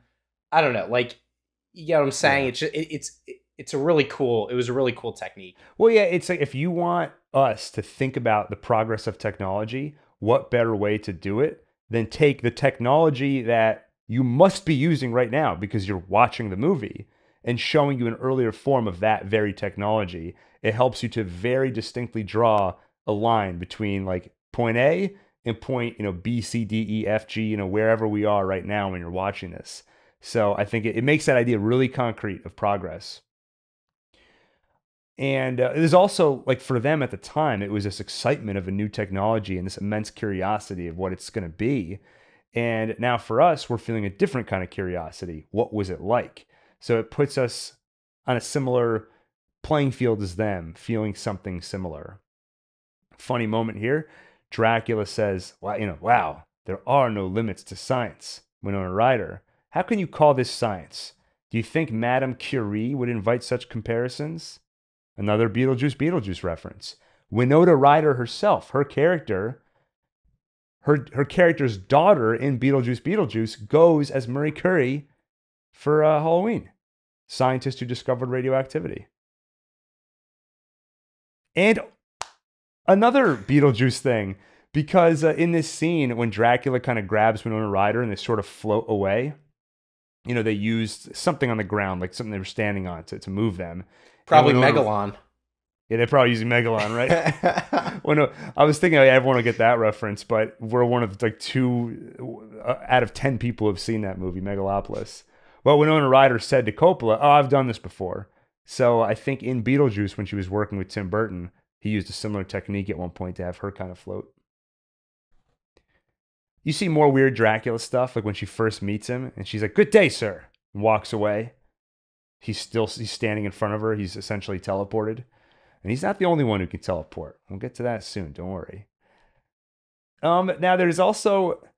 So there are moments where you feel empathy for Dracula. We mentioned the beginning. But by this point, now you've seen him eat a baby. And you've seen him do these awful things. But there's a little bit of a cheat here where you no longer feel like you're looking at the same person. They almost become 2 distinct characters. There's the old man, awful Dracula who lives in his castle, and then there's dashing young Gary Oldman who charms Winona Ryder. So I think, I say cheating, I'm kind of joking with that, but it does help you to get some of your empathy back by making him look totally different from the person who did those awful things. Wait, but not really, because within minutes, he's attacking Winona Ryder, like he's about to bite her and all this stuff. Yes, but that's a turn the scene takes. But coming up to that point, I mean, that line, like, "I've crossed oceans of time to find you," and so much tragedy and sorrow in the delivery of those lines. I think it's impossible not to feel something tug on your heartstrings. And, okay, so going back to what I was saying earlier, I think it's a little more complicated than he just hypnotizes her into falling in love with him. I think, yes, that plays a role, but I like that they don't make it just easy. Of in the 1931 movie, they'll just cut to like a close-up of Bela Lugosi's eyes staring at you very intently, and he's essentially hypnotizing you. But here, okay, there's the seeds I mentioned earlier. If she's a bit more sheltered, so having this person who can show her a whole new world is going to help. But on top of that, he's isolated her from Jonathan Harker, her husband. So she's feeling very alone and vulnerable. So in that state, he shows up and he is a very charming person. He's confident. He's a prince, but he's also very humble. He has fast reflexes. He catches that vial she drops. So I think when you add that all together, you could see why she would feel some attraction to him. And then you add on top of that, he's a vampire and there's something mystical at play as well. Add on top of that, that she may be the reincarnation of his wife. You know, that's why she'll have these moments of deja vu. You know, somehow I know you. So to add to that, you know, we talked about this idea of, you know, Keanu Reeves has to walk through the barrier willingly into Dracula's castle to then become his victim. This is sort of what I was pointing out thematically with like Dracula putting Lucy under his spell and putting Mina under his spell, is that like I think it's more interesting when the character gives in willingly to some extent, right? And, you know, it just occurred to me that I guess Mina does do that in this scene, right? Is even just like the slightest bit, but she does open the door just a little for Dracula, which is she's about to walk away from him, but then she turns around and says like, you know what, I've been rude. And they talk some more. And then she goes like, oh, a prince, no less, right? And she is of her own free will, right? It doesn't really seem like hypnotism or anything. Like she is slightly intrigued. Mina is intrigued, right? And then that does open the door to whatever, hypnosis, reincarnation, whatever, everything else. But I do like that, like, she does kind of take the first step herself. Yeah, and I buy it too. I think it happens gradually enough where at first, like, do you know my husband? And he's so humble. He plays it up so much that she does start to feel guilty and starts to open the door just a little bit. And then, boom, reincarnation and all that. And now the reincarnation thing. So, you know, I was trying to think thematically. So the writer will say this movie is about love. Okay, so what is it about love? What is it saying on that topic? And at first, when you realize, okay, she's played by she's the same actress who plays his wife. She's having these moments of deja vu where she feels like she knows Dracula. If she is his wife reincarnated, does that mean they are meant to be together? And does that to some extent validate Dracula pursuing her, despite the fact that she's to be married to Jonathan Harker? Definitely doesn't validate him kidnapping Jonathan and locking away in his castle. That's off the table. But and killing the baby. And killing the baby. Yeah, well, don't worry. The redemption's coming. But I was thinking, you know, what does that say about love? I think part of it is that love is not just two people. It's also the time and place. It's not just who two people are. It's also time and place. Because people change. So maybe at some point, these two people were meant to be together. At some other point, maybe they're not meant to be together. And when I say meant, I'm not talking in a mystical fate, destiny sort of way. I mean compatibility. Are you two people who can successfully share a life together? So people change, and maybe 450 years ago, you were meant to be together. Maybe Mina shares some fundamental similarity with Elizabeta. In this world of reincarnation, what does that really mean? Okay, it's the same soul as returned, but grown up under totally different circumstances. It's sort of like nature versus nurture. So yeah, you crossed an ocean of time. I can feel bad for you and sympathize with that fact, but it doesn't entitle you to now be with Mina. So those are just kind of some of the thoughts I had thinking about love. And you know, the other point, and I think this is a common theme in sort of vampire movies and stuff, is, you know, vampires, this thirst for blood they have, right, is obviously portrayed in a lustful way often too, right? And it's like, you know, this lust they have and what it drives them to do, right? In the case of Dracula, it's like this love he has that drives him to do a lot of bad things, right? It's his love for Elizabeta in the first place that causes him to renounce God, right? Like, I do think this is a theme here, is the intense power of love, not always in a good way, right? It drives people to obsession, to craziness, to doing horrible things, and sometimes hurting the person they love too, right? Like, in the case of, and of course I don't think you really call that love, right? But this is, thematically, right? People, the obsession that like Dracula has for Mina, right, causes him to do very bad things. Yeah, I think just that's the other point. It's just like sort of the toxic power of obsession. Yeah, agreed. Left behind in Transylvania is Jonathan Harker, kept weak by the devil women feeding on his blood. But tonight he will try one last time to escape. Meanwhile, Van Helsing arrives in London. He wastes no time with Lucy, even performing an experimental procedure, a blood transfusion to save her life. And he identifies her condition. She is becoming a vampire. Now, there's some stuff in this movie that really reminded me of The Exorcist, which is my favorite horror movie of all time. And one that I think may bother you. It's quite disturbing, but I think you have to watch it at some point. It's so expertly made and so effective. But one of the moments that reminds me is the arrival of Van Helsing. There's a shot of him standing outside with his bags, and there's an iconic shot in The Exorcist where it's a similar idea. We're dealing with this demonic force. We need the big guns. We need Father Merrin. And when the priest arrives, you see him holding his suitcase or his bag outside, and it's this iconic shot. This really reminded me of that. And then later, when Van Helsing is trying to subdue vampires, yelling, Latin prayer at them, they're vomiting blood on him. I couldn't help but think of The Exorcist, in a good way. I didn't actually hear Coppola mention it, so I don't know if it was coincidence or if there was any deliberate homage or inspiration. I also like when they show Lucy kind of like writhing around, it'll intercut with these microscopic images of blood cells. I loved that. Yeah, and it takes the theme of technology sort of meeting this mystical force. It makes it very visual because it's sort of like in Star Wars, and everyone hated this, but in the prequels, George Lucas started to try and scientifically explain the Force. Up to this point, it's been this mystical thing, and now it's like, well, you have a midichlorian count in your blood cells, and the more you have, the more in tune you are with the Force. But here, you have somebody infected with vampirism, and now you're seeing the blood cells. And the movie doesn't start doing that until Van Helsing shows up. And so it makes him feel like this force of rationality inserted into a world that thus far has been irrational. And he really is the counter to Dracula.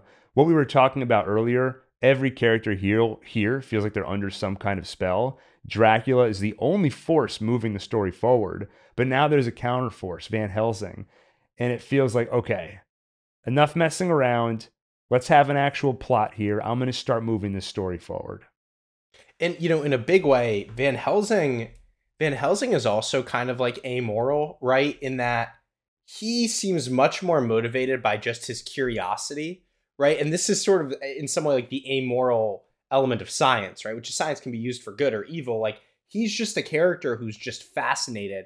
And he goes at some point on a rant about, we are dealing with Dracula, the immense power, right? He's speaking in awe. And then he's like, and of course we have to get rid of him. He's dangerous. But like you almost see that as like an afterthought, right? Van Helsing is just, he's so amused and intrigued by what's going on. He's one of my favorite characters ever. I mean, immediately Anthony Hopkins, he plays this character so well. And I was just writing down a list of stuff I loved about him. But number one, it's always nice to see a competent character, especially after an hour of incompetence. And so to see him just walk in, calm, collected, it's like in a movie where you bring in a fixer, like Mike Ehrmantraut shows up and they just know what to do. So those characters are immediately likable. But then on top of that, he has this sense of humor about everything where, okay, so Arthur is doing the blood transfusion. And he's like, I would give my last drop of blood to save her. And Helsing is like, your last drop, thank you. You are very welcome here. I don't ask as much as that. Not yet. Just like kind of laughing at the fact that this guy's willing to kill himself to save her. He also, it can cross the line into amoral territory, but he does have a very genuine passion and curiosity. He really wants to learn. He's so excited to face this unknown thing. And on top of that, he's always teaching. He doesn't tell them she's turning into a vampire. He asks questions. He gets Jack there by saying, where's her blood going? And Jack's like, I don't know. I mean, it should be blood all over his bed. Like, what are you saying? Someone's coming in there, drinking the blood and running away? He's like, yeah, why not? And so he leads him to the idea that he's a vampire. So it's just, he has superpowers, I think. Oh, yeah. I was going to, I couldn't help myself. Like, near the beginning of the movie when Van Helsing shows up, like, when he does, like, he teleports. Google, I'm like, wait, is Van Helsing a vampire? He's not a vampire. But I was like, maybe I forgot that Van Helsing is a vampire that fights vampires. Yeah, he's, so Jack refuses to believe the impossible. And then Van Helsing goes, do you not think there are things in this universe which you cannot understand and which are true? Mesmerism, hypnotism, materialism, astral bodies. And as he's saying it, his voice gets kind of echoey. And like, wait, where did he go? And then he pops out from behind a rock.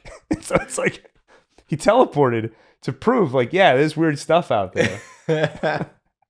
But here's what I love. So this theme of science and progress, it's not just that, look at this technology, it's there. What is it saying about it?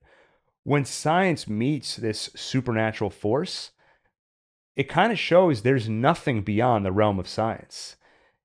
Van Helsing is able to bring it all into a set of rules. Even if you can't explain the fundamental nature of vampires, you can't explain their supernatural nature and where they come from.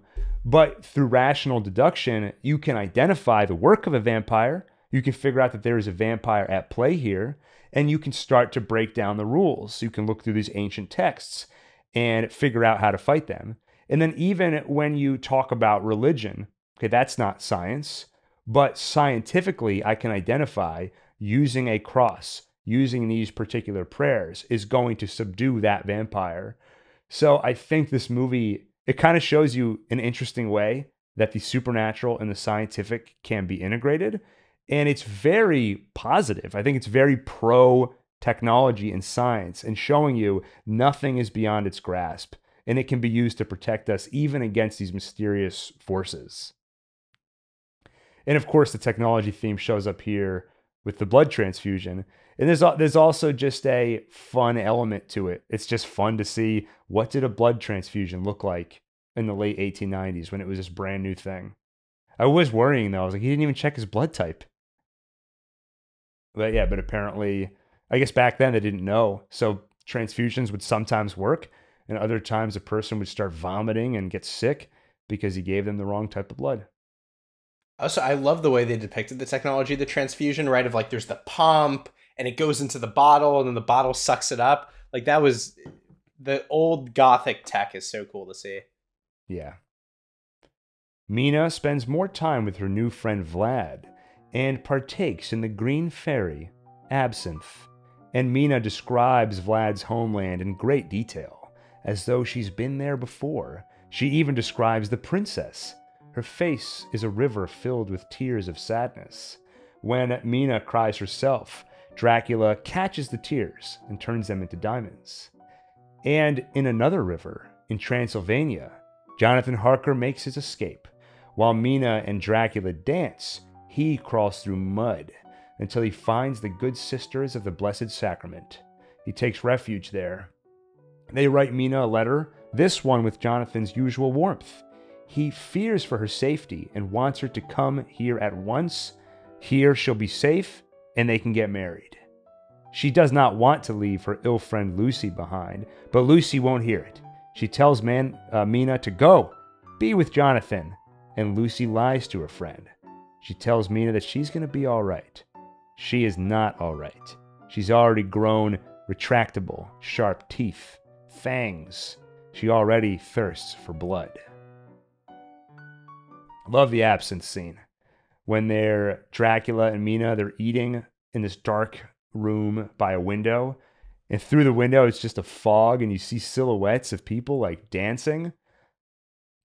And you see a lot of the similar tricks where the images of his homeland will appear next to her while she's describing it. It's all very strange. So you almost feel as drunk as they are in this scene.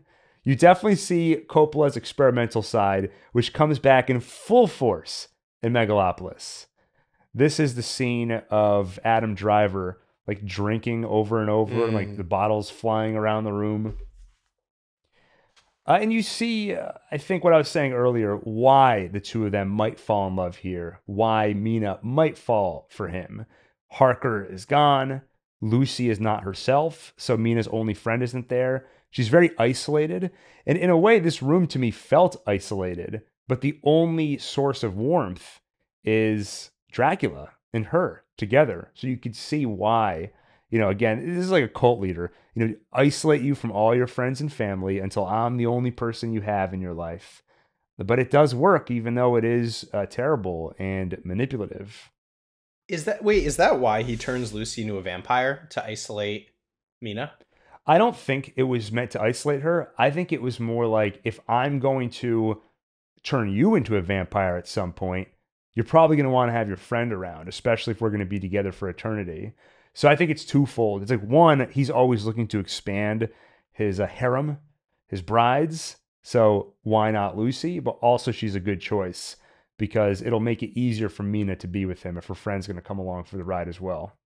Oh, that reminds me, another thing we didn't talk about was when he was in his Wolfman form and he was on top of Lucy, the first time, Mina sees him and he goes like, "Oh, don't look at me," right? He's ashamed that he's in this wolf thing devouring, her friend, right? He's ashamed of this. Then later, though, when he's in his young form and he's, there to pursue her, he goes like, "Look at me." Yeah, and I think it was like hypnotism. He was saying, "Don't see me," and I think she literally doesn't. And then in the crowd, he says, "See me now," and she does turn and notice him. We see more of the reincarnation idea. She knows the homeland.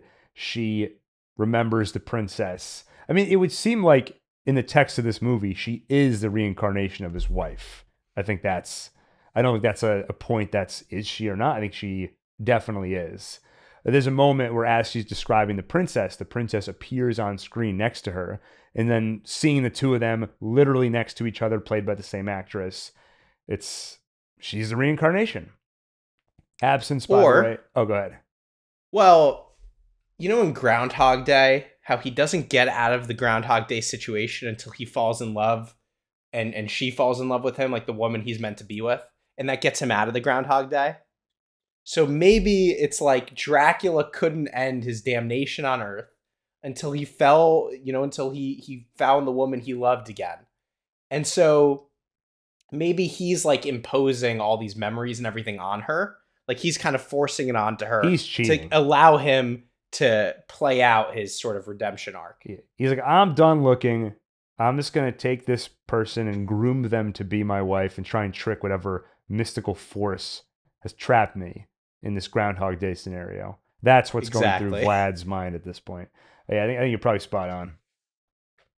Absence, by the way, is a highly alcoholic spirit, but it used to have a lot more attached to it. It was thought of as a hallucinogenic. It had all these very mystical and exotic ideas attached to it. So this scene really leans into that. Like, oh my God, we're going to have absinthe? But nowadays we know it's just very high alcoholic content. More great Van Helsing stuff. I love that old vampire book that he takes to learn about Dracula. Now, first off, you spell vampire with a Y, I'm on board. As soon as I see that, I'm like, oh, this isn't a vampire. This is a vampire. And when you say Nosferatu, I'm even more on board. So he's looking at the book, Van Helsing, and he's like, yeah, Nosferatu. And then you read some of the awful things Dracula did, and he's like, yeah, Dracula. It's him realizing, like, yeah, this is what I thought it is. And I just love it. And I love the old book where you have to kind of unlock it and open it up. And he reads about some of the awful ways that Prince Dracula killed his enemies, impaled people, roasted people, boiled their heads in a kettle, skinned them alive, hacked them to pieces, and drank their blood. But this is also what you mentioned. He is so psyched. He's like, this is Nosferatu. Yeah, this is Dracula. I can't wait. At the news that Mina is leaving to marry Harker, Dracula cries tears of blood. By the way, there's apparently, this is one of those articles where I'm like, there's no way this is true, but some people studied letters from hundreds of years ago from Vlad the Impaler, and they studied like residue on the letters, and they say, we found evidence that Vlad may have suffered a condition that caused him to cry blood. There's no way, because they so want that to be true. There's no way they were able to like scrape something off these letters and find evidence of that. But it's cool. Though Mina vows never to see Vlad again, she misses him already. Surrounded by candles and crying more from a face that's turned monstrous, Dracula shouts, "Wins!" and a storm overtakes the city. Van Helsing goes mad with excitement at the prospect of this undead foe. But tonight, they fear Dracula will come for Lucy, so Arthur stands guard by her bed and Quincy outside. Van Helsing promises they can save her soul, but not on an empty stomach. I starve. Feed me. He leaves for dinner with Jack, and that night, Dracula does come. While Mina and Jonathan marry in Romania and have a grand old time, Lucy dies in London. But it is only a temporary death. Soon, her living death and eternal hunger for living blood will begin. Did you like Anthony Hopkins going absolutely nuts in the rain? He starts, do you remember as he's describing who Dracula is and how excited he is, he grabs Arthur, I think it's Arthur, and he starts like humping Arthur's leg. Do you remember this? Yeah, I do. Yeah. I don't know. Like, I enjoyed it on a visceral level of like, it's just fun to watch Hopkins let loose like this. But it's so over the top. And I think that was a common criticism because on the commentary, Coppola gets defensive about it. He's like, people had a problem with this. And like, what do you want? You've seen Dracula a million times at this point. You just want to see the same old thing? I'm trying to do something different. Well, also remember, the rain makes people go crazy, and it was raining in that scene. That's true. Yeah, I don't know. I like the idea of Van Helsing being excited about facing Dracula, and we've seen little bits and pieces of it. But here it went maybe a little too over the top for me. But I'll admit it is fun to see just Hopkins let loose like this. And it doesn't totally break the character. It's like the dial for me maybe could have gone back 20%. Well, I love the intercutting between Lucy essentially dying, between that and the marriage. And it's always fun to draw that kind of contrast. It's a trick similar to playing happy music over an awful thing happening. But it adds this sense of tragedy where they're getting married, they're happy, but they don't know what's waiting for them when they get home. Mina's closest friend is dead. Maybe worse than that, undead. They're also not really happy. I mean, That's true. You know, Harker is like very ill, and Mina is like kind of just going through the motions. She's like, yeah, I'm supposed to get married to this guy, but like, I really miss Dracula, my prince. Yeah, Harker's hair has turned gray at this point, either from the sickness or all the stress. I do feel bad for him. He does feel like he becomes sort of a supporting character, and he feels just very unfairly treated. And it kind of goes unexplored, like the dynamic between Jonathan and Mina. They've been through a very bizarre situation. Mina has fallen in love with a monster, and Jonathan has just spent a month in bed with a bunch of she-devils. How do they come back from that? Do they come back from that? To some extent, it feels like no, they're sort of going through the motions, but they do get married. She's putting in the effort to make it happen. And who knows, at the end of the movie, are they going to stay together? That feels oddly skipped over, even though I know that's not the focal point of the movie. But that did just feel, something about it felt strange. And I do think it affects the movie negatively as you get toward the end, the last 20 to 30 minutes, when it does become a slightly more conventional movie where it's us versus the monster. And what's at stake? It's, can these two lovers destroy Dracula and be together? But that isn't there. I'm not necessarily hoping for that outcome. I don't know anymore. And why did they get married? Like, it's odd. Like, I don't get why that happened in the movie, and I don't really get why she goes to Transylvania and then comes back. Well, I think she knows that Dracula's not good for her. That she does still, even if she's not feeling it as much anymore, she knows I was in love with Jonathan. No, I guess I get why she does it, but I don't get why they wrote that into the movie. Like, it feels like I don't know, it's sort of like the plot is not progressing in that direction. I guess this is kind of what I mean. It just feels like it meanders there and then it comes back. Like, did that need to happen for the plot of the movie?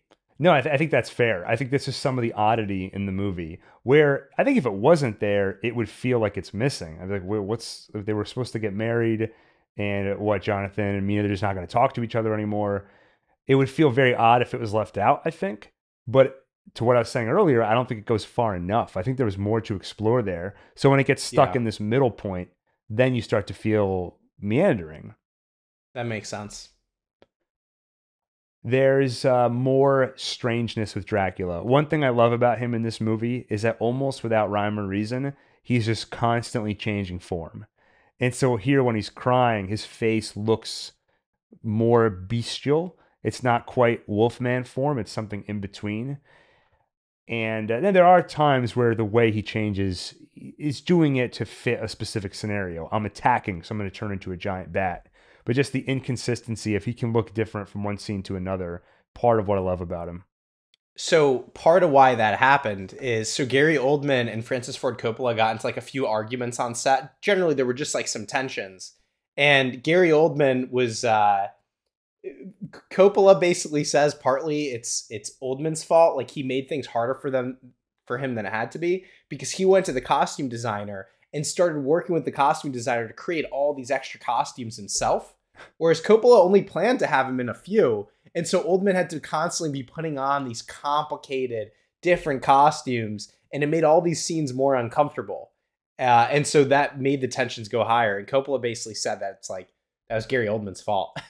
You know, I know how Coppola feels because, you know, we've never had a studio where we can just sit down and comfortably record a podcast. There's always some, what's the word where you have to kind of give up something and meet in the middle? Compromising.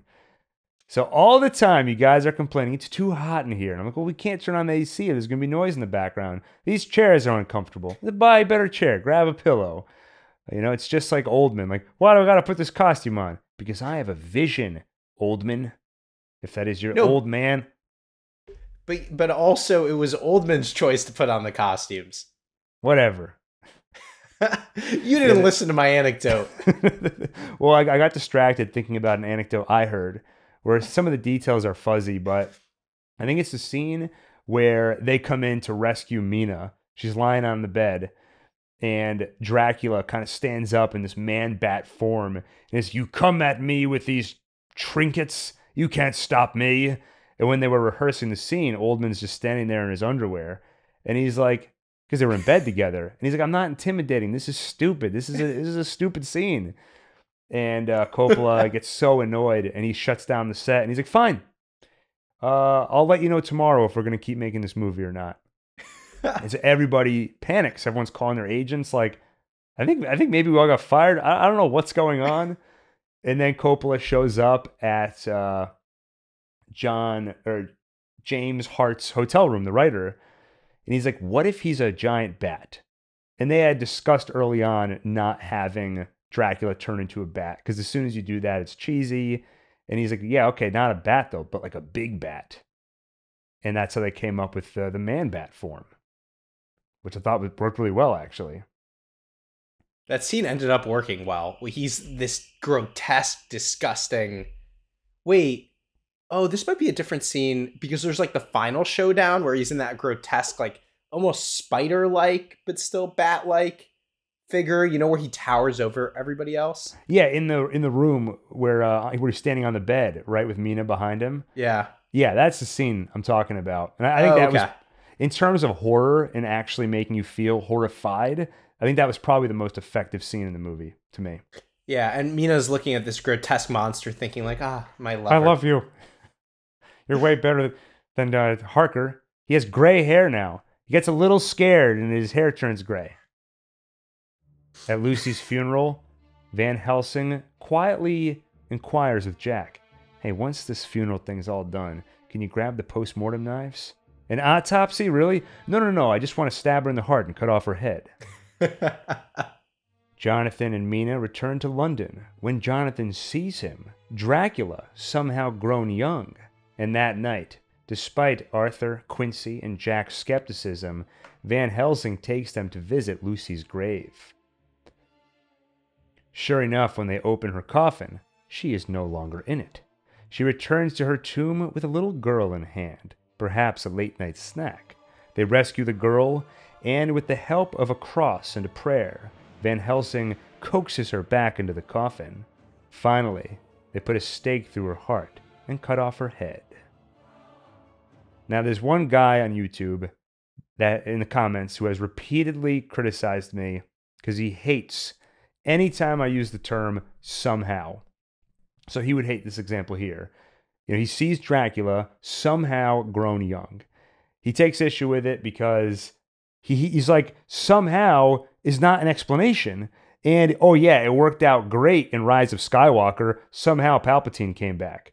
But the difference is, in Rise of Skywalker, they didn't really explain how he came back. And somehow is the only explanation. But I use the word to get into the character's point of view. When you hear somehow, I'm speaking from Jonathan's perspective, and that's what he's feeling. He's like, how is this possible? Okay, so I just want to address that. So you see that? If you comment, this is an encouragement for you to comment, because even if you're one person, we cater this whole podcast and channel to you. Yeah, leave a comment and you might get an angry, vindictive reply from Gil.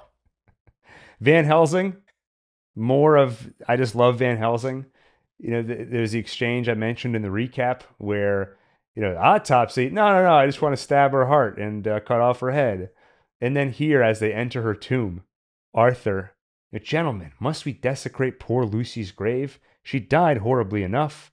Van Helsing, if Miss Lucy is dead, then no wrong can be done to her. But if she's not dead, well, what are you saying, man? That she's been buried alive? No, all I say is she's undead. Undead. Just a very matter of fact. And he knows, he's got this little smile. He knows the things he's saying are shocking. And he loves the fact. He's like, look how casually I'm saying it. I also just can't help but appreciate these three guys, Jack, Quincy, and Arthur. They were all competing to be Lucy's husband. But, you know, no jealousy. Now, to be fair, they're like, yo, she picked Arthur. Jack and Quincy are probably like, oh my God, thank God. I dodged a bullet. But, you know, no jealousy between them. They're all working together. And it made me realize there really are no bad guys in this movie other than Dracula himself. But all the human characters, everyone's trying to do the right thing. The only difference is in their knowledge levels, their ability levels. And it feels very old-fashioned because I remember having the same thought when I watched The Thing from Another World. This 50s movie, it's an adaptation of a book, I think, or a short story, I think, of the same title, but it was later adapted by John Carpenter, The Thing with Kurt Russell. But The Thing from Another World. Alien is attacking, and it's just a bunch of people competently working together. Nobody's backstabbing each other, just working together to try and stop this monster. And it felt good. It feels like today, if you were to do a take on Dracula, there would have to be the one character who's like, wait a minute, if we capture Dracula, we could use his blood to create super soldiers. I'm going to grab her and use her as bait. And there's going to be some just straight up evil person. We didn't really have that here, and I appreciate it. You gotta just like a movie where it's like a group of bros going on an adventure to fight evil together. I remember thinking when I was in like middle school, high school, I was like, I hate the world we live in. I wish we lived in another reality where I could say, Daniel, like, you know that vampire that's been driving us nuts for like the last 3 years? until this weekend, let's grab some steaks. Let's go on an adventure. We're going to go to the castle. We're going to stab him in the heart. Quests. I want to go on a quest. That's what I'm saying. Van Helsing sits to dinner with Mina and Jonathan. Jonathan tells the doctor that he knows where Dracula sleeps. He's the one who brought him here to Carfax Abbey. And then Van Helsing gives essentially the Baba Yaga speech from John Wick. He builds up this Dracula villain. This is what he says word for word. Vampires do exist. And this one we fight, this one we face, has the strength of 20 or more people. And you can testify to that, Mr. Harker. But he can also control the meaner things of life. The bat, the rodent, the wolf, Daniel. He can appear as mist, as vapor, as fog, and vanish at will. Now all these things Dracula can do, but he is not free. He must rest in the sacred earth of his homeland to gain his evil power. It is here that we must find him and destroy him utterly, Jack. Love that speech. Love the build-up. It's like I said earlier, when he's going to the castle, you hear the wolves, you see over the cliff, you're afraid he might fall off, and it's building up to this great evil he's going to find in the castle. And now, as the movie's coming to its end, we get another build-up. Now we're going to go face this demon. Daniel's like, demon? I thought he was a vampire. I was speaking metaphorically. Van Helsing and the men prepare for their battle with darkness, while Jack takes Mina to his asylum for protection, where she meets the deranged Renfield. When he betrays his master, he warns Mina to stay away from Dracula. At Carfax Abbey, the men begin their exorcism, destroying every box and sterilizing the earth inside, leaving Dracula no refuge. Dracula himself watches from the ceiling in the form of a man-sized bat before he turns into green mist and pays Renfield a visit. He knows of his betrayal, and he smashes his head into the bars of his cell to kill him. What was his betrayal? Telling Mina to stay away from Dracula. I think that's what he's referring to. It happens right after that. And that's because he's basically jealous of Mina. It's funny. The first time I watched it, I read it as a moment of lucidity where Renfield is being kind to her. He's saying, stay away from him. He's dangerous. On second viewing, I was like, he's jealous because Dracula's so into Mina. And what about me, poor Renfield? So he's trying to tell her to stay away. More Van Helsing stuff I love.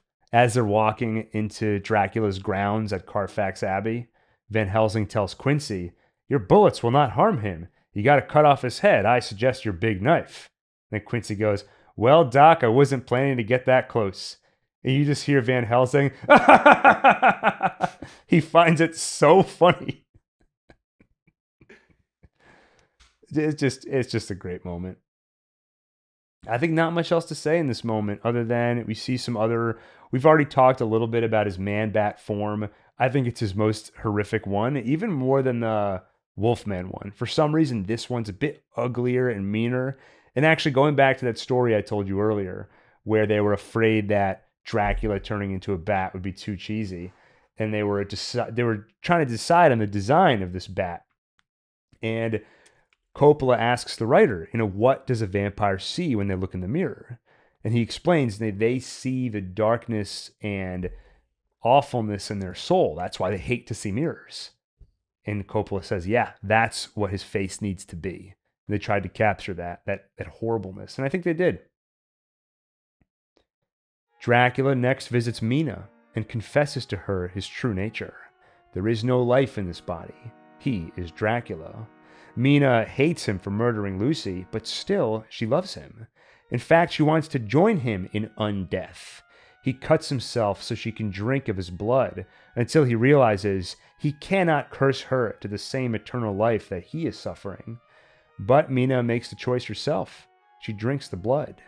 The men arrive just then, and Dracula takes his man-bat form. With their crosses, guns, and prayers, they corner him. He turns into rats and scurries off. This is the moment we talked about earlier where I think Dracula's at his scariest. He towers over them. You think you can destroy me with your idols. It's a bit of an impotent rage, to use that term again, because, yeah, they can. In fact, you ran off a bunch of rats. You got scared and pushed into the corner. This is also, I mentioned earlier, this is where the movie, I feel, starts to become a little more conventional. You get less of the surrealism, and it just becomes a game of cat and mouse. We're trying to find Dracula, catch him, and kill him.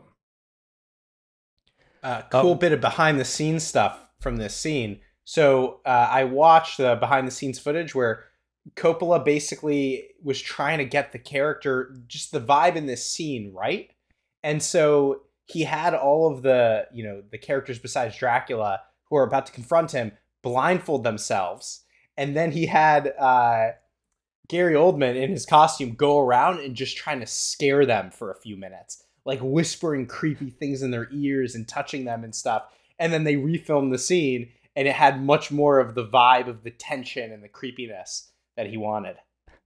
I always wonder how effective that stuff is, because I think even on this movie, if you listen to some of the actors who were involved, they're like, yeah, Coppola did some weird stuff with the whispering. I don't know that we needed to do that. I think there's differing opinions, but you also can't argue with results. And whatever he did, it worked. I mean, it works great on screen. Watching Mina profess her love for Dracula here, I mentioned it already. I guess we've already talked a decent amount about this, but it just feels so weird to me that the dynamic between Jonathan and Mina doesn't get explored further. They've had this horrible thing happen to them where he spent all this time with the vampires and she's fallen in love with Dracula. And I just want to know more about how they work through that. But there is a great moment.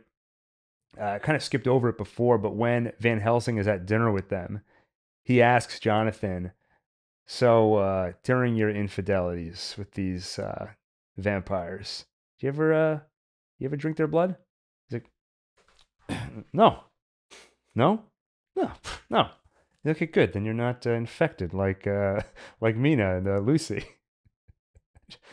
I was thinking, Jonathan, you never see him upset at Mina. I think to his credit, he recognizes that there was mystical and non-mystical manipulation from Dracula.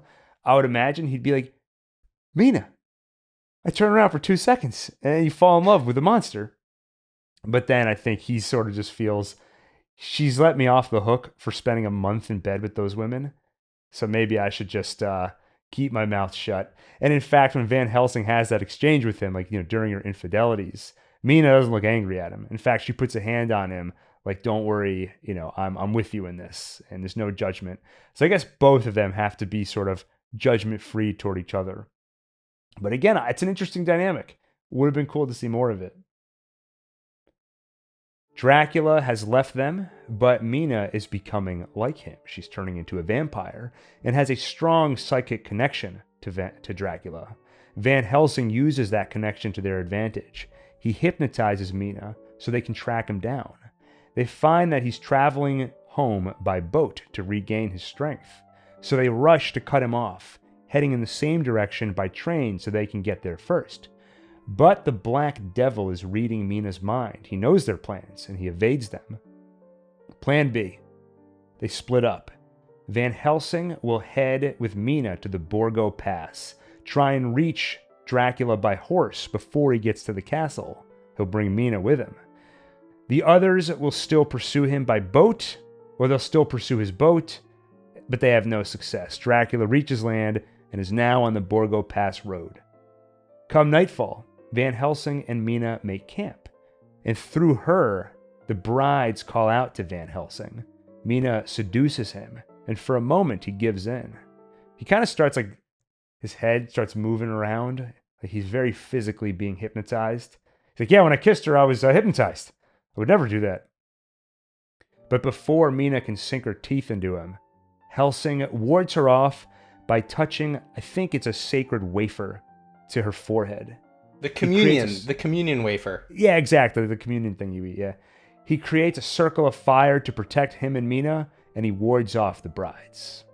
Really easy to make a circle of fire, by the way. I don't think it works that way. Like, you just take a torch and you go in a circle and then a fire just stays. I don't know how he got that going. Had I think he probably put some oil or something around them earlier.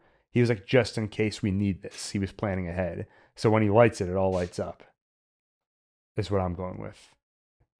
I already mentioned that I do feel like the movie becomes a little more conventional to me at this point. It's just us pursuing Dracula. I don't think that's necessarily a problem, but it didn't fully work for me here. Because the thing that drew me into this movie is the surrealism.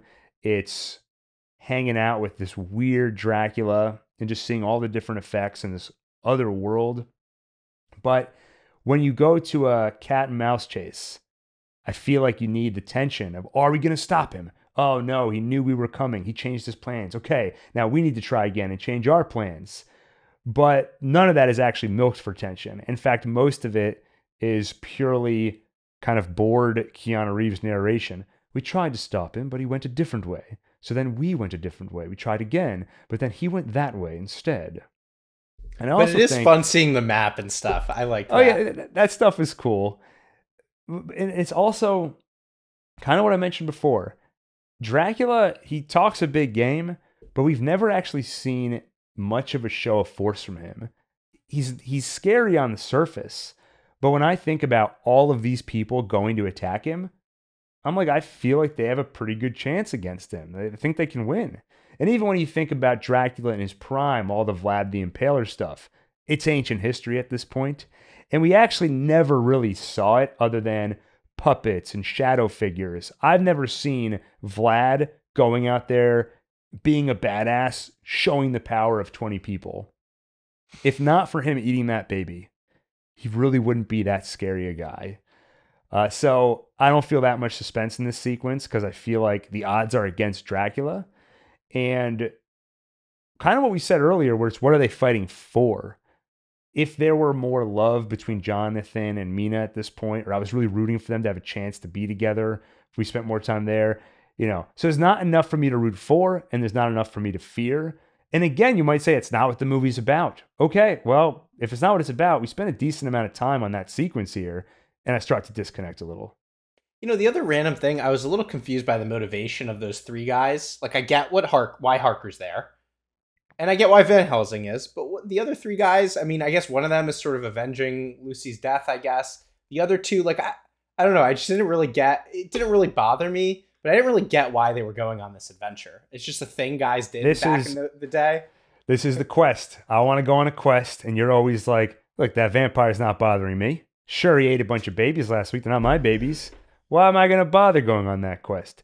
They're just doing the right thing. They know they got to stop Dracula. All right, I'm sorry. Question. I'm sorry.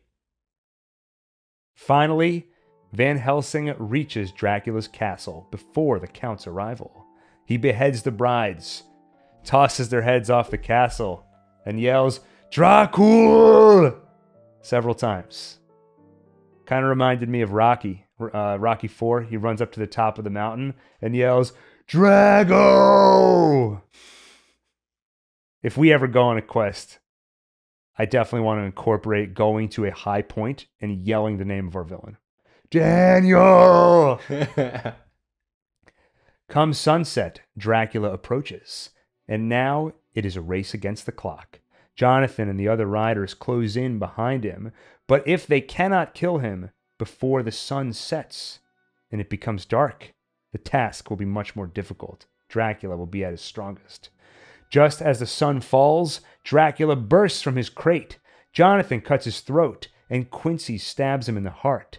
Mina takes the wounded Dracula into the chapel, the same place where he renounced God 400 years ago. Jonathan tells the other men not to follow. Their work is done. Hers has only begun. They turn around to see that, though Quincy landed the final blow, he himself was severely wounded in the battle. He's dying. Inside the chapel, Mina thinks to herself, "There, in the presence of God, I understood at last how my love could release us all from the powers of darkness. Our love is stronger than death." "Give me peace," Dracula asks. She stabs him in the heart, cuts off his head. Mina looks up at a painting of Dracula and his wife, bathed in light. The end. He's redeemed. Yeah, so I don't really get it. All right, well, what part? Oh, the whole thing. No, so her love is more power. So it's her love. What is her love? What good thing does her love do? I think, I will admit, I hear these lines and it does feel a little, I do raise an eyebrow. It takes me a second.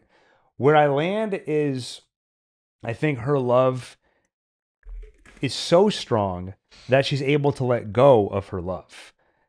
She pities Dracula through her love enough to cut off his head and end his misery. Yeah, and I guess in a way, his love is what allowed her to get close to him because of his love for her. In fact, he went to London and all this stuff because of his love for her, which eventually led to his death. And so it's like, in a way, that is love conquering evil ultimately, where like he is the evil. Love started it, the loss of love, and then rediscovering this love, over 400 years later, is able to bring him back.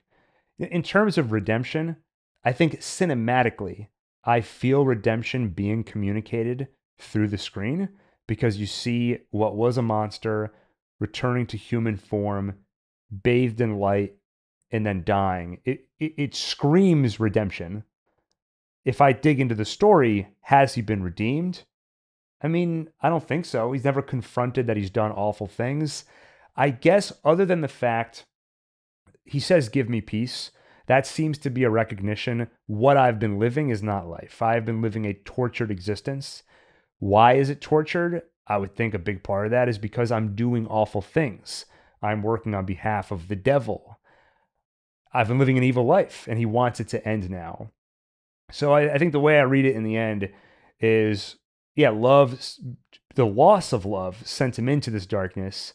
Rediscovering the reincarnation of that love, 4 centuries later, it brings him back. It seems to be the first time in a long time he's decided to take human form, walk in the light. And I think he starts to see the good in humanity again. This is the first person he's probably connected with, since he lost his wife the first time. And that's when he says, "Give me peace and end this horrible existence." Now, to be fair, like we were kind of joking earlier, but if this all worked out where he was able to be with her, I think he would choose that. But I imagine eventually he would realize that what he's gotten is not love. It's not the pure love he had with Elizabeta. Love with Mina would be one where she was coerced, manipulated. She's a vampire. Can I say I love somebody if I've cursed them to a doomed existence where they have to drink blood? I think it would be an empty love for him. And so I think recognizing that and saying at this point, better to die, is some degree of redemption. Maybe I've talked myself into it. Maybe I'm seeing the redemption here. Yeah, I guess so. No, like cinematically, there's redemption. Okay, I mentioned that I didn't feel a lot of tension in The Pursuit. I did feel some for sure when you see the sun setting. Yeah. Sun setting, right? As the sun's going down. That's so cool. Just visually, it's getting darker and darker. They're chasing the wagon. Can they get him in time? Would I have felt more tension if Dracula felt more dangerous? I think yes. But in either case, it came through to me a bit. And I don't know. I mean, we've reached the end here. Oh, there's a great line I have to mention from Van Helsing. When his last line in the movie, when he turns and sees Quincy dying, Dracula's gone to the chapel. Okay, sees their friend is dead. He goes, "We've all become God's madmen. All of us."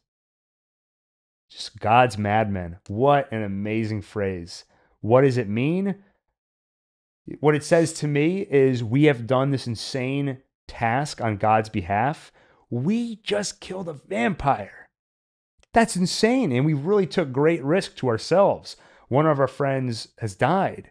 We're madmen. We're God's madmen doing this in his name.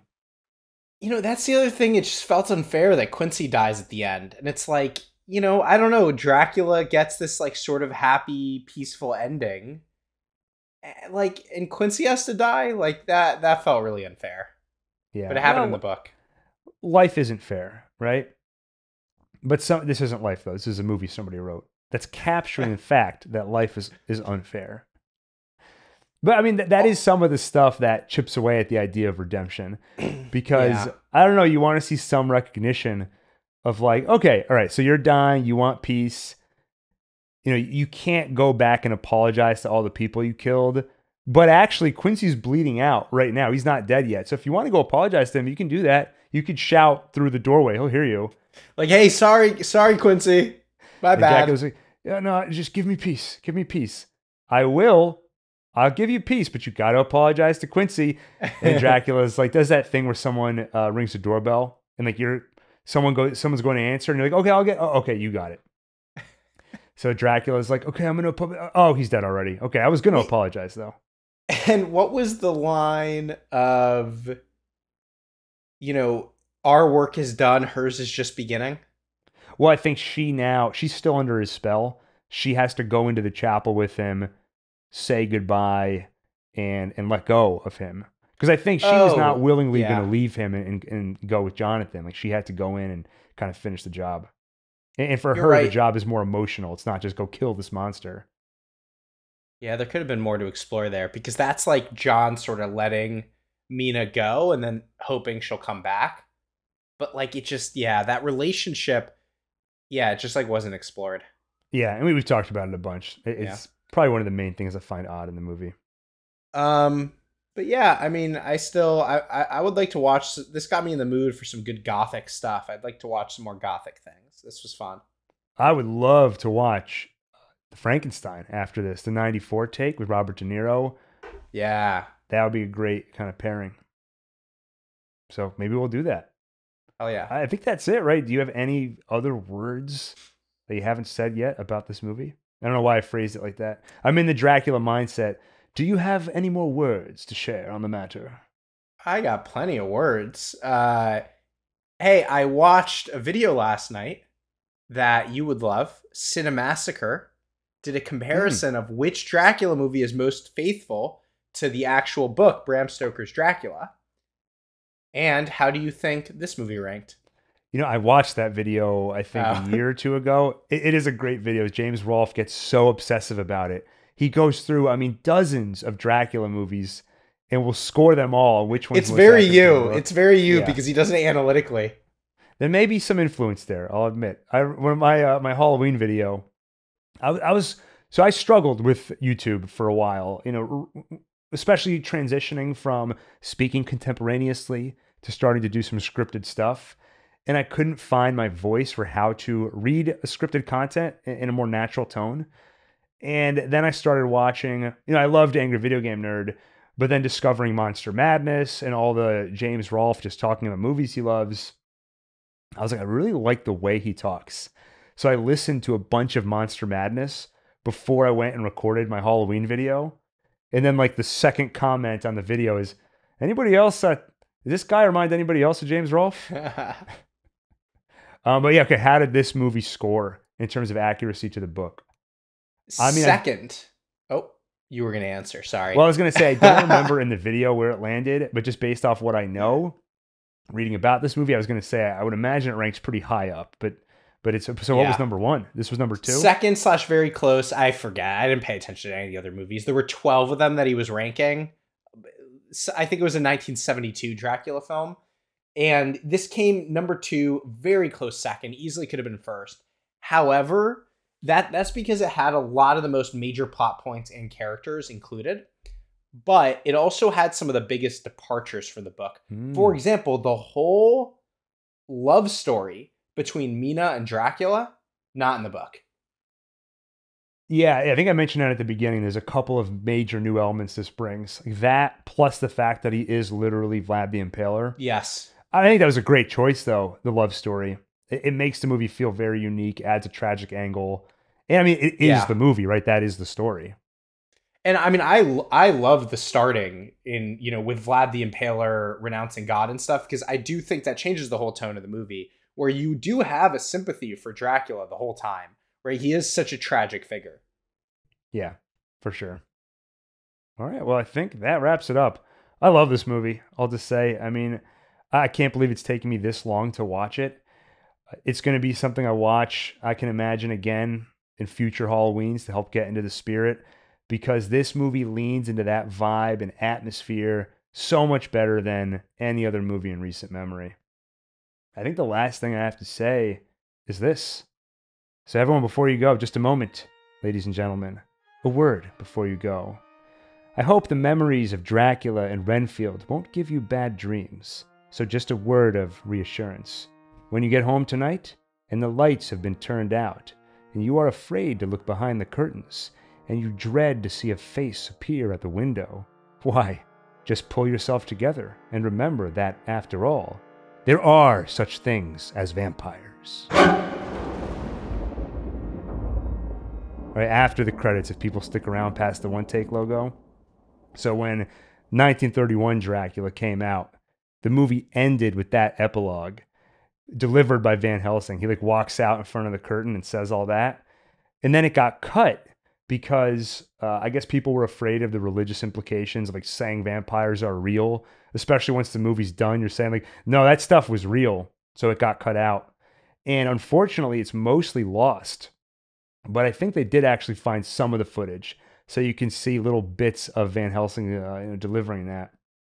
But anyway, I just love that. What a great way to end the movie. It's chilling. My history of horror video ends with the same monologue. So, yeah, you're that was scary. Tonight when the lights are turned out, you're going to dread looking behind the curtain.